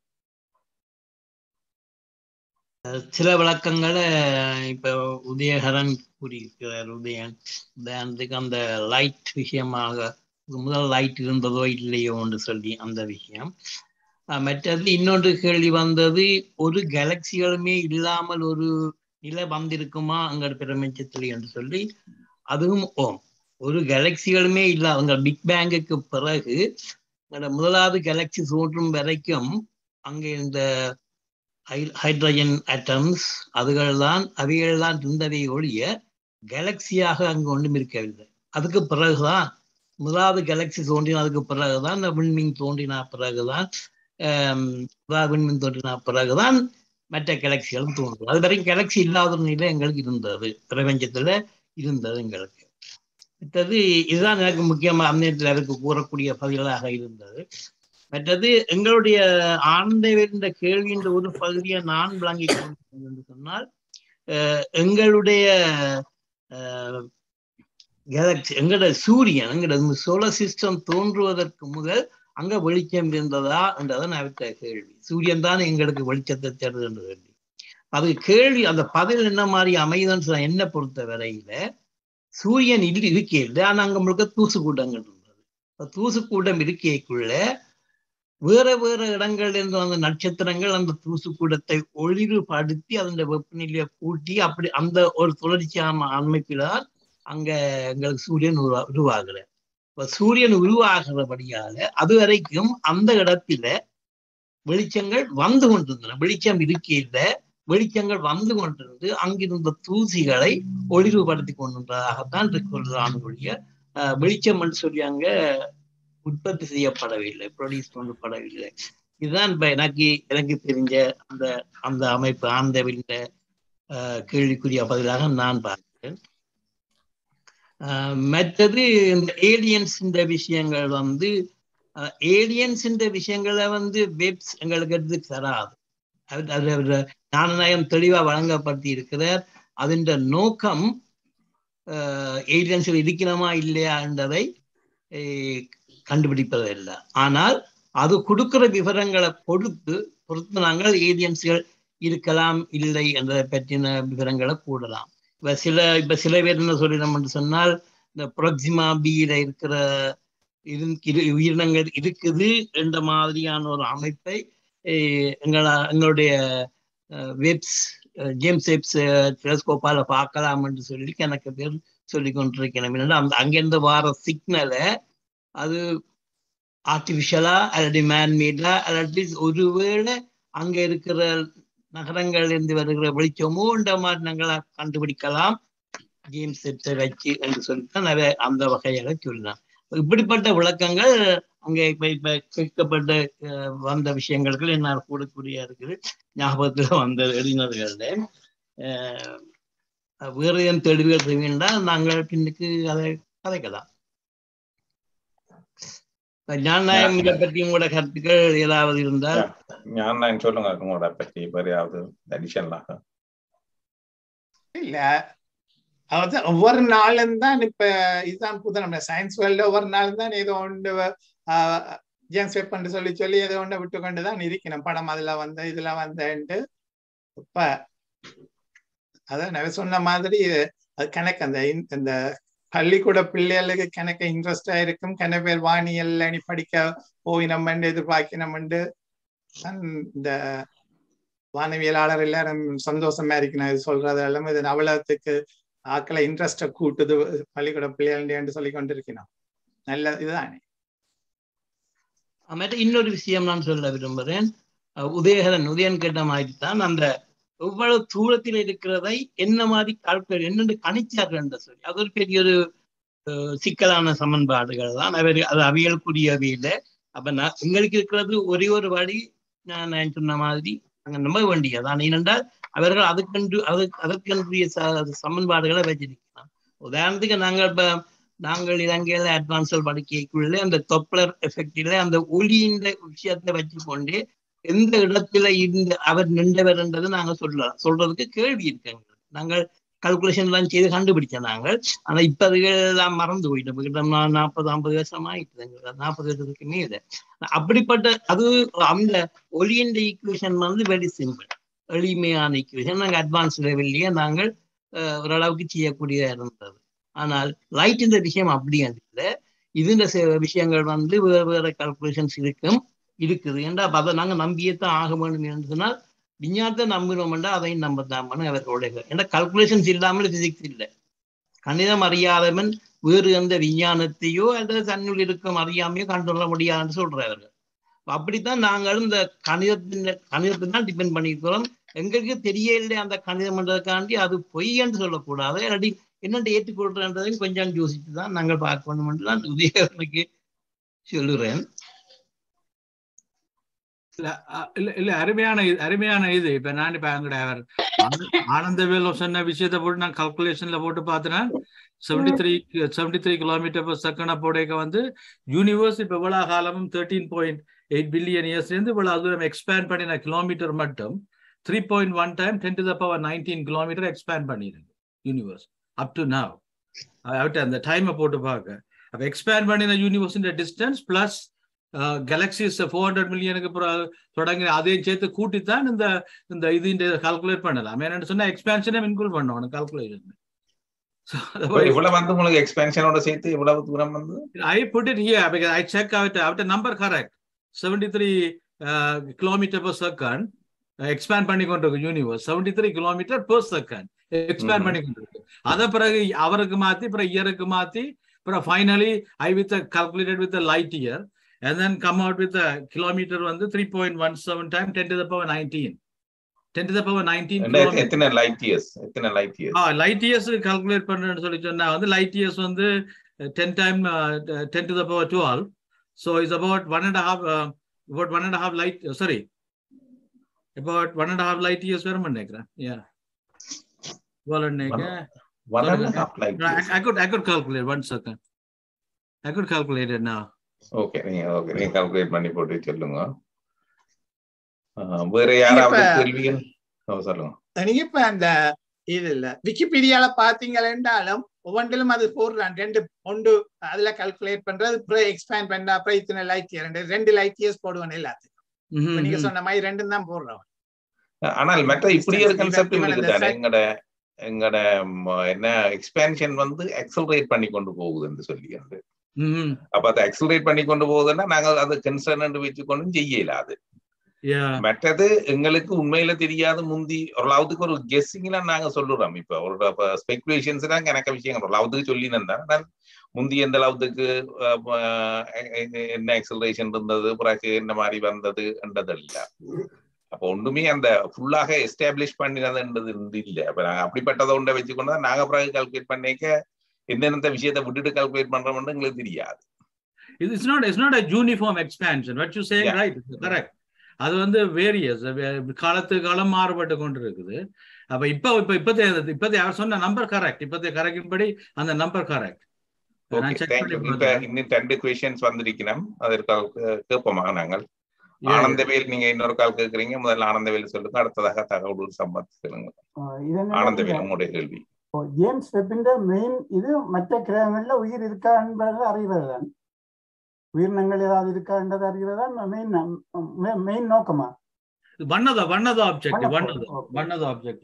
அப்ப அந்த ஜூபிட்டர் மூன் யூரோப்பா இப்ப இருக்கிற மாதிரி பூமி முந்தி இருந்தேன்னு சொல்லுனேன். ஜூபிட்டர் ஒரு மூன் யூரோப்பா இப்ப இருக்கிற மாதிரி பூமி முந்தி இருந்தது. இருந்தாலும் இப்ப பூமியில இவ்வளவு உயிர்கள் இருக்கிறோம். அப்ப அதிலேயே நாங்கள் கண்டுபிடிக்கலாம். இப்ப என்ன இவ்வளவு பில்லியன் எல்லாம் செலவழிச்சு இப்ப அதே கண்டுபிடிக்க முடியாம இருக்கிறோம். நாங்கள் இப்ப யூரோப்பாவில ஒரு காலத்துல அதே உயிரினம் இருக்குமான்றது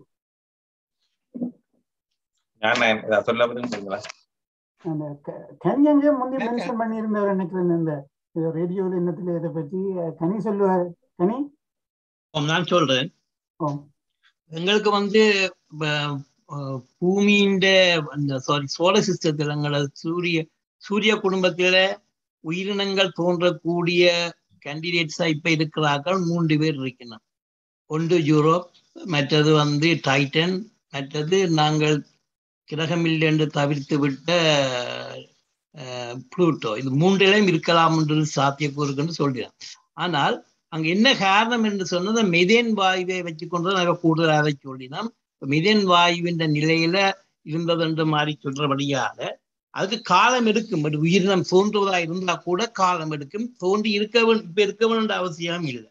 எங்களோட புவியில மிதன ஆரம்பத்துல இருந்து கனகாலத்துக்கு பிறகுதான் உயிரினங்கள் தோன்ற தொடங்கினு சொல்லி கிட்டத்தட்ட பில்லியன் ஆண்டுக்கு பிறகுதான் அதை பற்றி சொன்னவை.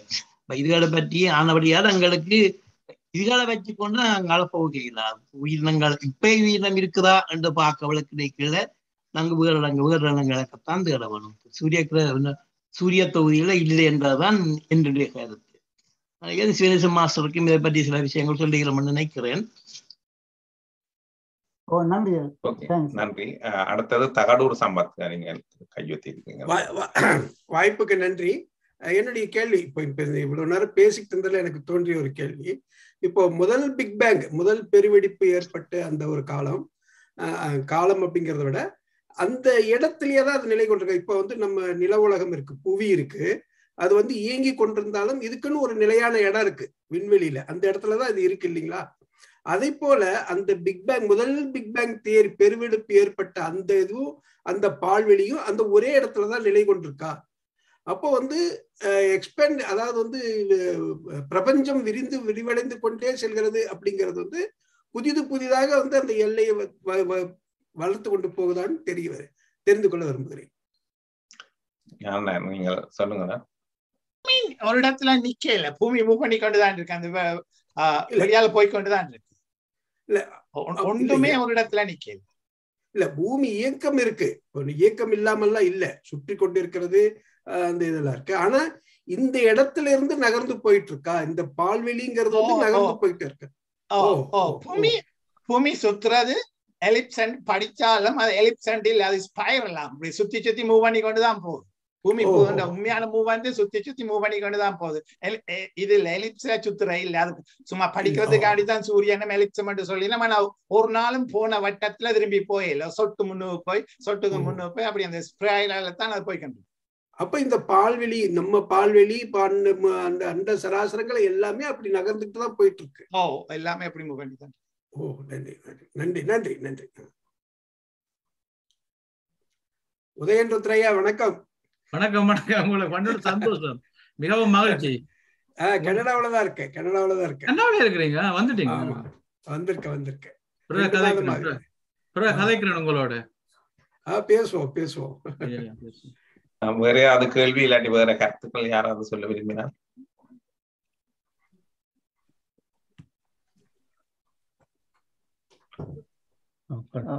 நான் ஒரு கேள்வி கேட்க போறேன்.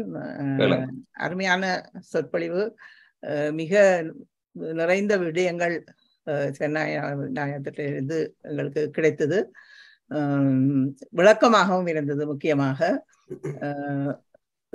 என்னென்னால் இந்த ஒளியாண்டு என்று சொல்லப்படுகிறது இருக்கலாம், அந்த இதுல இப்ப கண்டுபிடிச்ச இந்த ஜேம்ஸ் வெப் ஸ்பேஸ் டெலிஸ்கோப் மூலம் ஏதாவது ஒரு கேலக்சியோ ஏதாவது ஒன்றுல ஒரு கேமராவை வச்சு பூமியை நாங்க பூமியில இதை வாட்ச் பண்ண அந்த ஒளியாண்டு இங்க சேர்றதுக்கு அது பல ஆண்டுகளுக்கு முன்னாடி அந்த ஒளி கொண்டு இருக்கும். அப்ப பல ஆண்டுகளுக்கு முன்னாடி இருக்கிற பூமியில இதை கணிக்க முடியுமா? எப்படி இருந்ததுன்னு சொல்லி அங்க ஒரு கேமரா. சரி, நீங்க சொல்ல தியரிட்டிக்கலி சரி, ஆனா என்னென்னு போய் கேமரா வைக்க, இங்க கேமரா வைக்க போறதுக்கு அத்தனை பில்லியன் ஆண்டுகள் எடுத்துருமே பிசிக்கலா கொண்டு வைக்க. இல்ல, அதாவது தொழில்நுட்பம், வேற ஏதாவது தொழில்நுட்பம், அதாவது இப்ப கேலக்சி இருக்கிறத கண்டுபிடிக்கிறதுக்கு இந்த கேமரா முடியுது, இந்த டெலிஸ்கோப்பால முடியுதுன்னு சொன்னா அங்கே ஏதாவது ஒரு கேமரா வைக்கிற, அதாவது இப்ப நாங்கள் இந்த அனுப்புறோமே அந்த மாதிரி ஏதாவது ஒன்று வச்சு அந்த மாதிரியான ஒரு முறைகள் செய்யறதுக்குரிய வாய்ப்புகள் இருக்கான்னு. இல்ல, நீங்க சொல்றது தியரிட்டிக்கலி பெர்ஃபெக்ட்லி சரி, தியரிட்டிக்கலி, ஆனா பிசிக்கலி நாட் பாசிபிள். ஏனென்றா பாருங்க, இப்ப இந்த கேமராவை கொண்டு போய் 1.6 பில்லியன் இதுல கிலோமீட்டர் தூரத்துல வச்சு போட்டு அதுட்டே போய் அதை திருத்துறதுக்கே இல்லாம இருக்கிறாங்க. அதுக்கு மனுஷனே போய் இதுவரை இருக்கிற நுழைச்சின் படி அதுக்கு போகவே இல்லாது. கேமரா இப்ப இந்த கேமரா இருக்கிற 1.6 மில்லியன் கிலோமீட்டர் தூரத்துக்கே இப்ப இருக்கிற நாலேஜின் படி எங்கட சயின்ஸ்ல இருந்து போயிடலாம். அப்ப நீங்க சொல்ற மாதிரி அவ்வளவு தூரத்துக்கு என்னட்டு போறேன். இப்ப அதனுடைய தான் அதுல கண்ணாடி உடைஞ்சாலும் உடைஞ்சு போட்டுதுன்னுட்டு இப்ப எசாமத்தான் இருக்கோனியோ வழியோ போகவே இல்லாத இடத்துலதான் இந்த 1.6 மில்லியன் கிலோமீட்டரே போகலான்னு நீங்க சொல்ற மாதிரி அவ்வளவு தூரத்துக்கு என்னட்டு போறது. இதுக்கு பிசிக்கலா போறதுக்கு ஒன்றும் இயலாது. லைட் இயர்ல போறேன்னா அந்த ஆழ்ந்த வயதோட மாறாது. இப்ப ஒரு லைட் இயரோடது போயிட்டீங்க, 10 லைட் இயர் தூரத்துக்கு போயிட்டீங்க, ஒரு ஆள் வந்தாருன்னா இங்க இருக்கிற வயது 10-20 வயதால கூடிய வயது மாறாமே இருக்கும். அப்ப அவ்வளவுக்கு போய் வர்றதுன்ற இல்ல, ஏதாவது ஒரு தொழில்நுட்பத்தை கொண்டு செய்யறது. கொஞ்சம் சொல்லவா ஞான ஒரு கற்பனை உண்டு 5 பில்லியன் என்ன லைட் இயர்ஸுக்கு அங்கால ஒரு இன்டெலிஜென்ட் இது இருந்தது என்றால், அந்த காலமே அது டெவலப் பண்ணி இருந்தது என்றால், அது சில வளையங்கடைய எடுத்து வச்சிருந்திருக்கலாம்.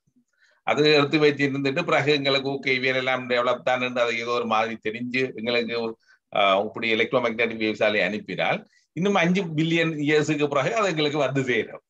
அந்த நேரம் நாங்கள் ஓகே எப்படி இருந்ததுன்னு பார்த்துக் கொள்ளலாம். அப்படி யாராவது அங்க இருந்து ரெக்கார்ட் பண்ணி இருந்தார். ஒரு நீ சொல்ல தியரட்டிக்கலி சரியான பாயிண்ட். ஆனா அது அப்படி பிராக்டிகலி செய்யலாம். அதான் இருக்கு. 5 பில்லியன் அங்க ஆக்கள் இருந்தா அப்படி ஏலியன்ஸ் நீங்க சொன்ன மாதிரியான கேள்விக்கு பதில் தர்றதுக்கு இந்த டைம் மெஷின்ன்றதை யோசிக்கணும். டைம் டிராவல் டைம் மெஷின்ன்றதை பற்றி பாவிச்சுதான் இப்ப நீங்க உங்களோட கேள்விக்கு பதில் சொல்லலாம். நாங்க டைம் மெஷினோட நாங்க செய்தோம் என்றால் நாங்க பின்னுக்கு போய் எங்களோட புவி என்ன மாதிரி இருந்ததுன்றதை பார்க்க கண்டுபிடிக்கலாம். அப்படிப்பட்ட ஒரு ஒரு என்ன கொள்கை ரீதியான சில முடிவுகள் இருக்குது. ஆனால் எங்களுக்கு பிராக்டிக்கலா அது ஒன்றும் இல்லை, செய்முறைகள் அது ஒண்ணு செய்யல இருக்கிற அறிவின்படி. அல்லாட்டு எங்களுக்கு தயாந்தி சொன்ன மாதிரி தான் அங்க இருந்து யாரோ அதை பார்த்து இனி அனுப்பி அவ்வளவு நாள் எடுக்க வேண்டியதான் பேர். அதாவது உங்களோட கேள்வி நல்ல ஒரு கேள்வி என்னன்னு சொன்னா, நாங்கள் எல்லாம் ஆரம்ப காலங்கள்ல என்ன மாதிரி இருந்தோம் என்பதை அறிகிறதுக்குரிய ஆவலில அந்த கேள்வி எழுந்தது என்று நான் நினைக்கிறேன். இல்ல இது சரியான காம்ப்ளெக்ஸ் டு அண்டர்ஸ்டாண்ட். என்னன்னு சொன்னா இப்ப வேலைக்கு நாங்க சிம்பிளா அண்டர்ஸ்டாண்ட் பண்ணிக்க என்னன்னா, சூரியன்ல இருந்து 8 நிமிஷத்துக்கு முதல் வர்ற லைட்டை தான் நாங்கள் இப்ப பாக்குறோம். 3ல இருந்து 1/3 செகண்ட்ல வர்றதான் பாக்குறோம். ஆகாயத்துல நாங்கள் பார்க்கிற எல்லா ஸ்டார் என்ற லைட்டும் சிலது 20 லைட் இயர்ஸுக்கோ அல்லது 20 மில்லியன் இயர்ஸுக்கோ இருக்கிற லைட்டை தான் இப்ப பாக்குறோம். இப்ப அந்த ஸ்டார் வேறு எங்கேன்னு இருக்கும். அதே மாதிரி இந்த 13.5 பில்லியன் இயர்ஸுக்கு முதல் இருந்த ஸ்டார் இப்ப நாசா பாக்குறது அங்க இப்ப இல்ல. அந்த டைமில் இருந்தா தான் இப்ப பாக்குது. அப்படித்தான் நாங்க எடுக்கணும். இப்ப அந்த ஸ்டார் இப்ப அங்கேன்னு தெரியாது, மேபி அங்கேயே இல்லாமல் இருக்கும். அதே இதுதான், சேம் சினாரியோ, சேம் இது. இப்ப நாங்க அதான் டைம் அந்த டிஃபரன்ஸ் அந்த இது. அப்ப 13.8 பில்லியன் இயர்ஸ் இருக்கிற ஸ்டாரை இப்ப நாசா பாக்குதுன்னு சொன்னா அந்த ஸ்டார் இப்ப இல்லையா அங்க. மேபி சேம் படத்துல இருக்கலாம், அல்லது maybe when somewhere else. But actually theoretically அதைத்தான் 13.8க்கு முதல்ல தான் பாக்குது. ரெண்டு தான் எடுக்க வேணும். அதே மாதிரி நாங்க பாக்குற சன்லைட் கூட 8 மினிட்ஸுக்கு முந்தின சன்லைட்டை தான் நாங்க பார்த்து கொண்டு இருக்கிறோம். எவ்ரி டைம் நாங்க பாக்குற சன்லைட் 8 மினிட்ஸுக்கு முந்தினது. எவ்ரி half a மினிட்ஸுக்கு ஒருக்கா பாக்குற மூன்லைட் half a மினிட்ஸுக்கு முந்தின மூணத்தான் நாங்க பாக்குறோம் இப்ப பாக்குறது. அப்படித்தான் எடுக்கும். அதான் சரி. அது hard to understand. It's very hard to understand. I know it's a difficult. வணக்கம். உங்கள் யாருக்காவது ஒரு 30 இயர்ஸ்க்கு முன்ன நான் ஒரு மூவி பார்த்தேன். நான் ஒரு கற்பனையில அந்த மூவி 4 பேரை ஒரு இதுல போகினோம், ஒரு எக்ஸ்பெடிஷன்ல போகினோம். அனுப்பி வைக்கக்குள்ள அதுல ஒரு ஆள் செத்து போகுது. சம் மில்லியன் இயர்ஸ்க்கு பிறகு அவையல் 3 பேர் ஒழும்பின. அவையல் இறங்குற இடம் குரங்குகள் எல்லாம் மனிதர்கள் மாதிரி இருக்கிறது. கடைசியா அந்த படம் எப்படி முடியுதுன்னு சொன்னால், இவையல் அந்த ஸ்டாச்சு ஆஃப் லிபர்ட்டின் கை மட்டும் இந்த அளவுக்கு தெரிகிற அளவுக்கு உலகம் மாறி இருக்கு. எனக்கு அந்த படத்துல பேர் ஞாபகம் வரல, ஆனா அந்த ஐடியா இஸ் சேம். உங்களோட நீங்க இப்ப நாங்க கதைச்சு கொண்டு இருக்கிற அந்த கற்பனைய 30 வருஷங்களுக்கு முன்னம் ஒரு படமாக, எனக்கு அந்த படத்துல பேர் ஞாபகம் இல்லை, ஆரணிக்க கேளுங்க ஞானநாயன், சில போல ஆரணிக்க தெரிஞ்சிருக்கலாம். ஒரு இட்ஸ் நல்ல ஒரு மூவி. சின்ன பிள்ளைகள் பாக்குற, இட்ஸ் நாட் சின்ன பிள்ளைகள், இட்ஸ் லாட் ஆஃப் இது அறிவியல் சார்ந்த விஷயங்கள் நிறைய இருக்குது. அங்கெல்லாம் டாக்டர்ஸ் எல்லாம், குரங்குகள் எல்லாம் டாக்டர்ஸ். குரங்கு தான் இதில் போய் இறங்கின இடம் யாருக்காவது ஞாபகம் வருதா? படத்தின் பேர் planet of the apps. Okay, ஞாபகம் வச்சிருக்கீங்க. It was nice. பார்க்கலாம். Planet of what? PX? Apps. Apes. A planet of apes. Planet of apes. சரி. அது 3-4 பாட்டா வந்தது. அது அது நீங்க சொன்ன மாதிரி தான் அந்த படம். அந்த கருத்து என்னென்றால் ஒரு 4-5 மில்லியன் இயர்ஸுக்கு பிறகு அவை இங்கே விதைக்கு மாற்றங்கள் ஏற்பட்டிருந்ததை காட்டுற ஒரு வளம். அது சுவாரஸ்யமான படம். நல்ல படம். அது ஆக the best part is Statue of Liberty கை மட்டும் தான் தெரியுது பூமிக்கு மேல. அப்ப அந்த அளவுக்கு மாற்றங்கள் வந்துட்டு. தகடூர் சம்பத்து கையை உயர்த்தி இருக்கிறார். ஐயா இதாவது இப்ப இந்த உரையை அப்படியே கேட்டுக்கிட்டு இருக்கும்போது ஐயங்கள் தோன்றது அதை அப்படியே கேட்டலாம் அப்படின்ட்டு. இப்போ வந்து இந்த இப்ப நீங்க சொன்னீங்க புவி அப்படிங்கிறது வந்து சுற்றிக்கிட்டே இருக்கு, அப்புறம் அப்படியே நகர்ந்துகிட்டே இருக்குது அப்படின்னு சொன்னீங்க. இப்ப அப்படி பார்த்தால் இப்போ வந்து நமக்கும் நிலவுக்கும் நமக்கும் சூரியனுக்கான அந்த பாதை ஒரே விதமா தான் போயிட்டு இருக்கா? அதுல வந்து எந்த விதமான மாறுதலும் இல்லையா? இந்த பால்வெளி ஒட்டுமொத்தமா ஒரே திசையில தான் போயிட்டு இருக்கு. ஒரே திசையில இந்த எங்கட கேலக்சி அப்படி ஒரே திசையில போகுது. அந்த கேலக்சியாண்டா அப்ப எங்கட பூமி எங்கட ஞாயிற்று தோதி எல்லாம் சேர்ந்துதான் போகுது. எல்லாமே ஒரே திசையில ஒரே வேகத்துல எப்பவும் போலவே இருக்கு. அப்போ நமக்கும் நிலவுக்கும் நமக்கும் சூரியனுக்கும் கதிரவனுக்கும் உண்டான அந்த தொலைவுங்கிறது வந்து எந்த காலத்திலயும் மாறுறதில்லை, நிலையாதான் இருக்கு. கொஞ்சம் கொஞ்சம் மாறிக்கொண்டு தானே இருக்குது. அதானே நான் இதுக்கு வந்து அந்த பிரசன்டேஷன் சொன்னால 11 விதமா மூவ் பண்ணுது மூவி. அப்ப அதுல இது உண்டு. இது ஒரு மூவ்மெண்ட். இந்த மூவ்மெண்டால மூவ் பண்ணல. ஆனா பூமி நாங்க சொல்ற மாதிரி அது தன்னைத்தானே சுத்துறதும் பூமியை சுத்துறதும் அது மட்டும் இல்லை. 13 விதமா சுத்தி கொண்டு இருக்கு ஒவ்வொரு முறை. பூமி சூரியன் சேர்ந்து அந்த ஞாயிற்று தோதி சேர்ந்தங்கட கரும்புள்ளியே துள்ளி இப்படி கப்ஸ் பண்ணி கொண்டு சுத்தி கொண்டு இருக்குது. அப்படி எல்லாம் கணக்க சுத்துது. அப்படி வந்து அது ஒரு வேறுபாடு ஏற்பட்டாலும் நமக்கு அது வந்து பொருந்தாது. அப்படிதானுங்களே? நிலவுக்கும் கதிரவனுக்கும் புவிக்குமான அந்த இடைவெளி மாறுபட்டாலும் நமக்கு அது, அதாவது இன்னும் சொல்ல போனா ஒரு 1000 ஆண்டுகளுக்கு 10,000 ஆண்டுகளுக்கு கூட அது ஒரு பெரிய மாற்றத்தை கொடுக்காது, பெரிய வேறுபாட்டை கொடுக்காது. அப்படிதான் இல்லைங்களா?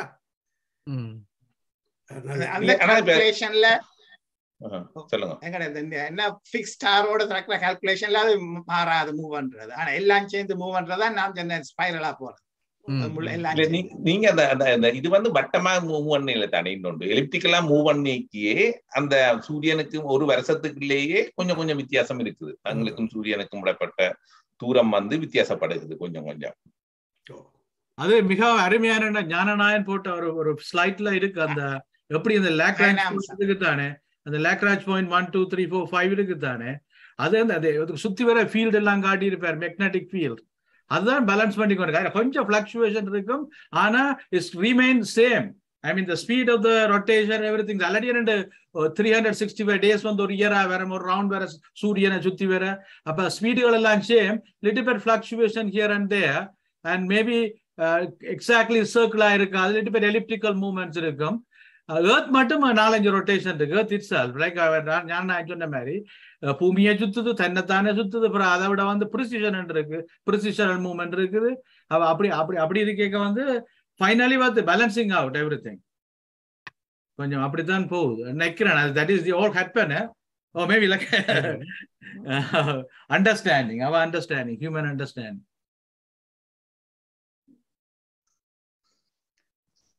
நீங்க அந்த லாக்ராஞ்ச் பாயிண்ட்ன்றது என்னத்துல அது சமநிலையில் இருக்குன்னு சொன்னீங்க. அது என்ன கிராவிடேஷனா இல்லாட்டில் இந்த இதாலையா மேக்னெட்டிக்கா? ரெண்டு கொண்டு ஃபுல் பண்றோம். பூமியின் கிராவிடேஷனும் சூரியனும் சேர்ந்து ஃபுல் பண்ற ரெண்டுமோ. ஆனா எனக்கு உண்மையில அது கொஞ்சம் முழங்கல. அது ஒரு பாயிண்ட் வர்றது எனக்கு அண்டர்ஸ்டாண்ட் பண்ணக்கூடியா இருக்குது. சரியோ, அதாவது பூமிக்கும் சூரியனுக்கும் இடையில உள்ள ஒரு பாயிண்ட் வந்து சூரியனும் முடுக்கேக்க பூமியும் முடுக்கேக்க நடுவில் வந்து அவர் வந்து கொண்டு வந்து இருக்கும். ஆனால் ஒரு சூரியன் இங்கே இருக்குது, பூமி இருக்கு, அதுக்கு அங்கால இன்னொன்று இருக்குது என்றால் அதை வந்து சூரியனும் புல் பண்ண போகுது, பூமியும் புல் பண்ண போகுது. அப்புறம் என்ன அந்த பாயிண்ட் வந்து நியூட்ரல் பாயிண்டா இருக்கும்ன்றது எனக்கு தெரிய விளங்குது. இல்ல 2 டைமென்ஷன்ல கலாநிதி சொல்றது சரி, 3 டைமென்ஷன்ல பாக்கணும். எனக்கும் அவ்வளவு கிளீனா விளங்கப்படுத்த ஆனா மற்ற ரெண்டும் அந்த 60 டிகிரியானும் பாசிபிள். அது இப்படி சுத்துறதுக்கு 60 டிகிரியில உண்டு.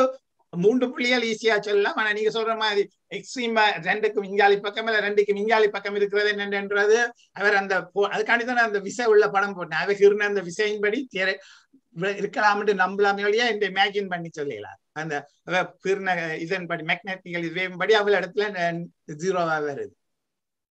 ஓகே, மேக்னெட்டிக் அந்த இதுல அது பிரச்சனை இல்லை. ஆனா அந்த கிராவிடேஷன்ல அது கொஞ்சம் ஏன்னா கிராவிடேஷன்ல எல்லாமே புல்லிங் தான் இருக்கு, புஷிக்கிறது இல்லையே அதுல.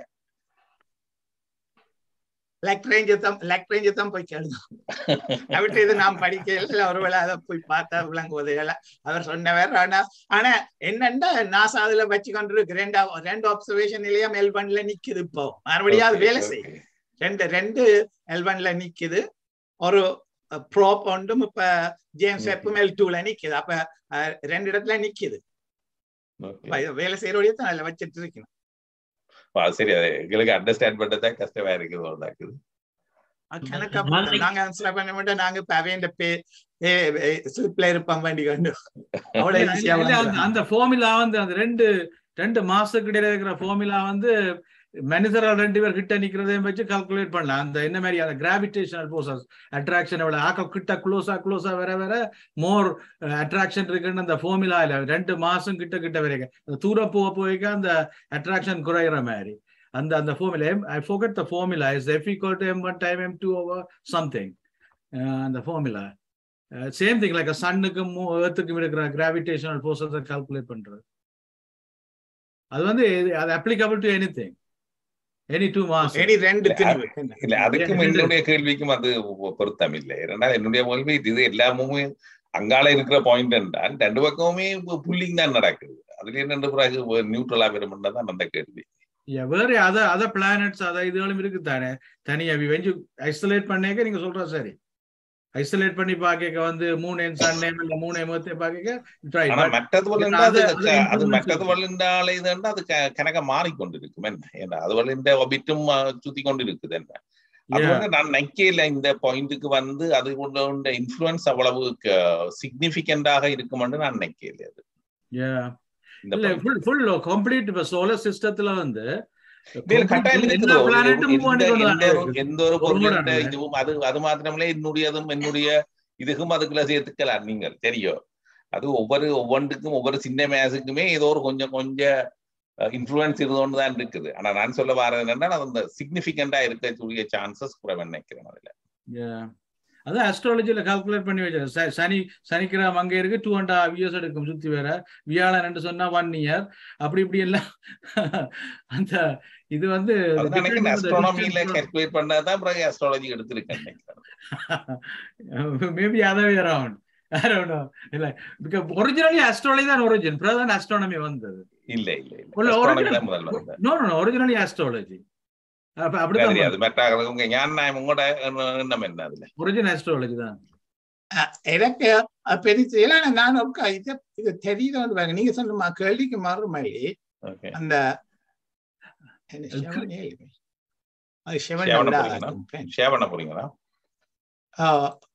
விடுமா அந்த நீங்க சொன்ன படம் காட்டுற அந்த விடுங்க. ஓகே, அந்த நான் காட்டினோம் அந்த ஸ்லைட் அந்த சொன்ன எல்லா விசையும் ஃபோர்ஸ் பண்றா அதுல 0வா தான் காட்டுது. அதான் அந்த ஸ்லைட் பாத்தீங்க.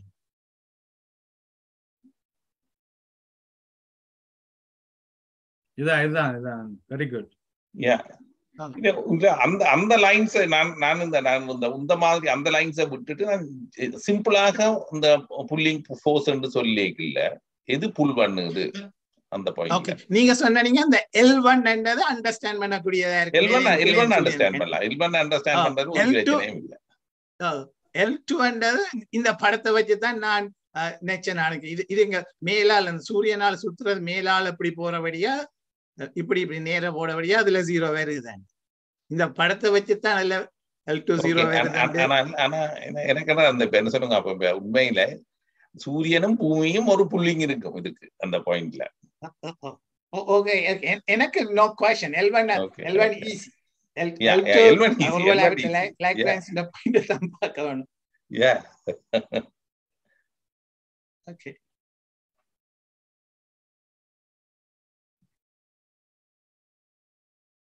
நான் நினைச்சேன் நான் L2L இது அஞ்சும் சொல்றதே சில வேளை கூட வெளியால போறோம்னு பார்த்தா நீங்க இன்னும் அதையும் எக்ஸ்பிளைன் பண்ற அளவுக்கு நான் யோசிக்கிறேன்.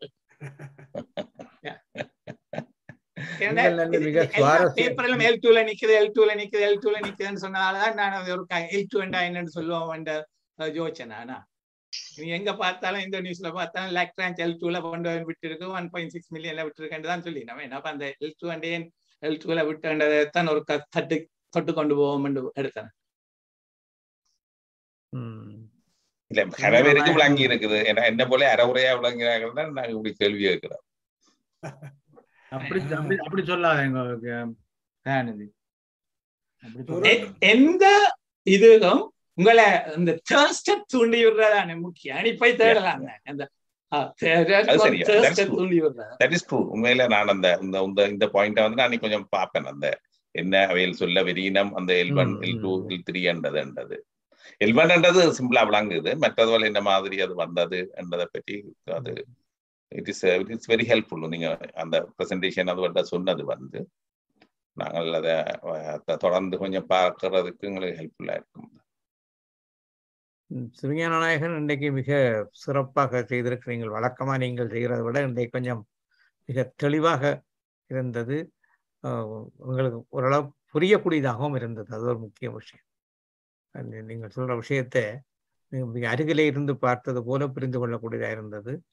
அது மட்டுமல்ல, நீங்கள் சொன்ன விஷயங்களை அடுத்து கனியும் மற்ற நண்பர்கள் உதயன் போன்றவற்றுள் எல்லோரும் நாயம் மகானவர் ஆனந்த வெள்ளர் ஒரு அடுத்த கட்டத்தை கொண்டு போகத்தக்க வகையில விரிவான கேள்விகளை எழுப்பி கிட்டத்தட்ட நீங்கள் பேசினது ஒரு 55 நிமிஷம் ஒரு மணித்தியாலமாக இருந்தால் அதுக்கு மேலே கிட்டத்தட்ட 1.5 மணித்தியாலத்துக்கு ஒரு கனதியான கலந்துரையாடலை நிகழ்த்தக்க வகையில நீங்கள் அகலப்படுத்தி இருக்கிறீர்கள் சப்ஜெக்ட் என்றுதான் நான் நினைக்கிறேன். இந்த சப்ஜெக்ட் வந்து ஒரு தூரத்தில் உள்ளதாக இல்லாமல் மிக அருகில உள்ளது போல தொட்டு பார்க்கக்கூடிய தூரத்தில் உள்ள அளவு தூரத்துக்கு இந்த விடயத்தை நீங்கள் கொண்டு வந்திருக்கிறீர்கள். நான் நினைக்கிறேன் இது உங்களுடைய துறை. நீங்கள் இந்த துறையில சாதனையாளராக ஏற்பட்டு கொண்டிருக்கிறீர்கள். எழுப்புனர் அத்தனை வினாக்களுக்கும் விடை கொடுக்கக்கூடிய இல்லை விடைக்கு அருகிலே செல்லக்கூடிய அளவுக்கு உங்களுடைய ஆற்றல் இருக்கிறது. மிகச் சிறப்பாக இருக்கிறது. ஒரு வகையில் நாங்கள் பெருமைப்படுகிறோம். உங்களை போன்ற ஆளுமைகளை நாங்கள் பயன்படுத்தி கொள்ள முடிந்திருக்கிறதே என்றது எங்களுடைய தமிழ் சங்கத்துக்கு கிடைத்த ஒரு வெற்றியாக பயன்படுத்துகிறது. இது மட்டுமல்ல, இனிவரும் காலங்களிலேயும் இந்த விதமான அறிவியல் சார்ந்த துறைகள் சராசரி வாசகர்களுடைய நிலைக்கு, அதாவது எங்களை போன்ற பொது வாசகர் நிலைக்கு உள்ளவர்களுக்கு பயன்படத்தக்க வகையிலே அருகிலே இட்டு வரப்பட வேண்டும். அது அப்படியான கொண்டு வருவதற்கு தக்க ஒரு உரையாடல் தான் இங்கே நடந்து கொண்டிருக்கிறது. எங்களுடைய நோக்கம் அதுதான். அந்த நோக்கத்தை நீங்கள் சரியான வகையிலே முன்னெடுத்து சென்றிருக்கிறீர்கள் என்று தெரிகிறது. இந்த வகையிலே தமிழ்ச்சங்கம் நடத்தி கொண்டு வருகிற நிகழ்ச்சிகளிலே வெற்றிகரமாக நடைபெற்ற நிகழ்ச்சிகளிலே ஒன்றாக இந்த நிகழ்ச்சி நடைபெற்றுள்ளது என்பது என்னுடைய அபிப்பிராயம். இதிலே நான் கேள்விகள் அல்லது விளக்கங்கள் கூறுவதற்கு நான் நினையவில்லை. ஏனென்றால் நேரடியாக இந்த துறையிலே நான் சார்ந்தவன் அல்ல என்பதனாலே. உங்களை போல அதற்குள்ளேயே நின்று இப்ப இலக்கியம் கலை போன்ற விஷயம் என்றால் நான் அதுக்குள்ளே உள்ளே இறங்கி இதற்குள்ளே சில விஷயங்கள் சொல்லலாம். இது நீங்கள் சொல்லுவதை முழுமையாக ஏற்றுக்கொள்ள வேண்டிய நிலையிலே இருக்கிறேன். ஆனால் மிக தெளிவாக நீங்கள் சொல்லி இருக்கிறீர்கள். கருத்தரங்கு மிக சுவாரஸ்யமான கட்டத்தை அடைந்து கொண்டிருக்கிறது. இன்னும் யாராவது முக்கியமான வினாக்கள் எழுப்பக்கூடியதாக இருந்தால் இன்னும் ஒரு 1/2 மணி நேரத்தை கொண்டு செல்லலாம். அல்லது இதை நீங்கள் உங்களுடைய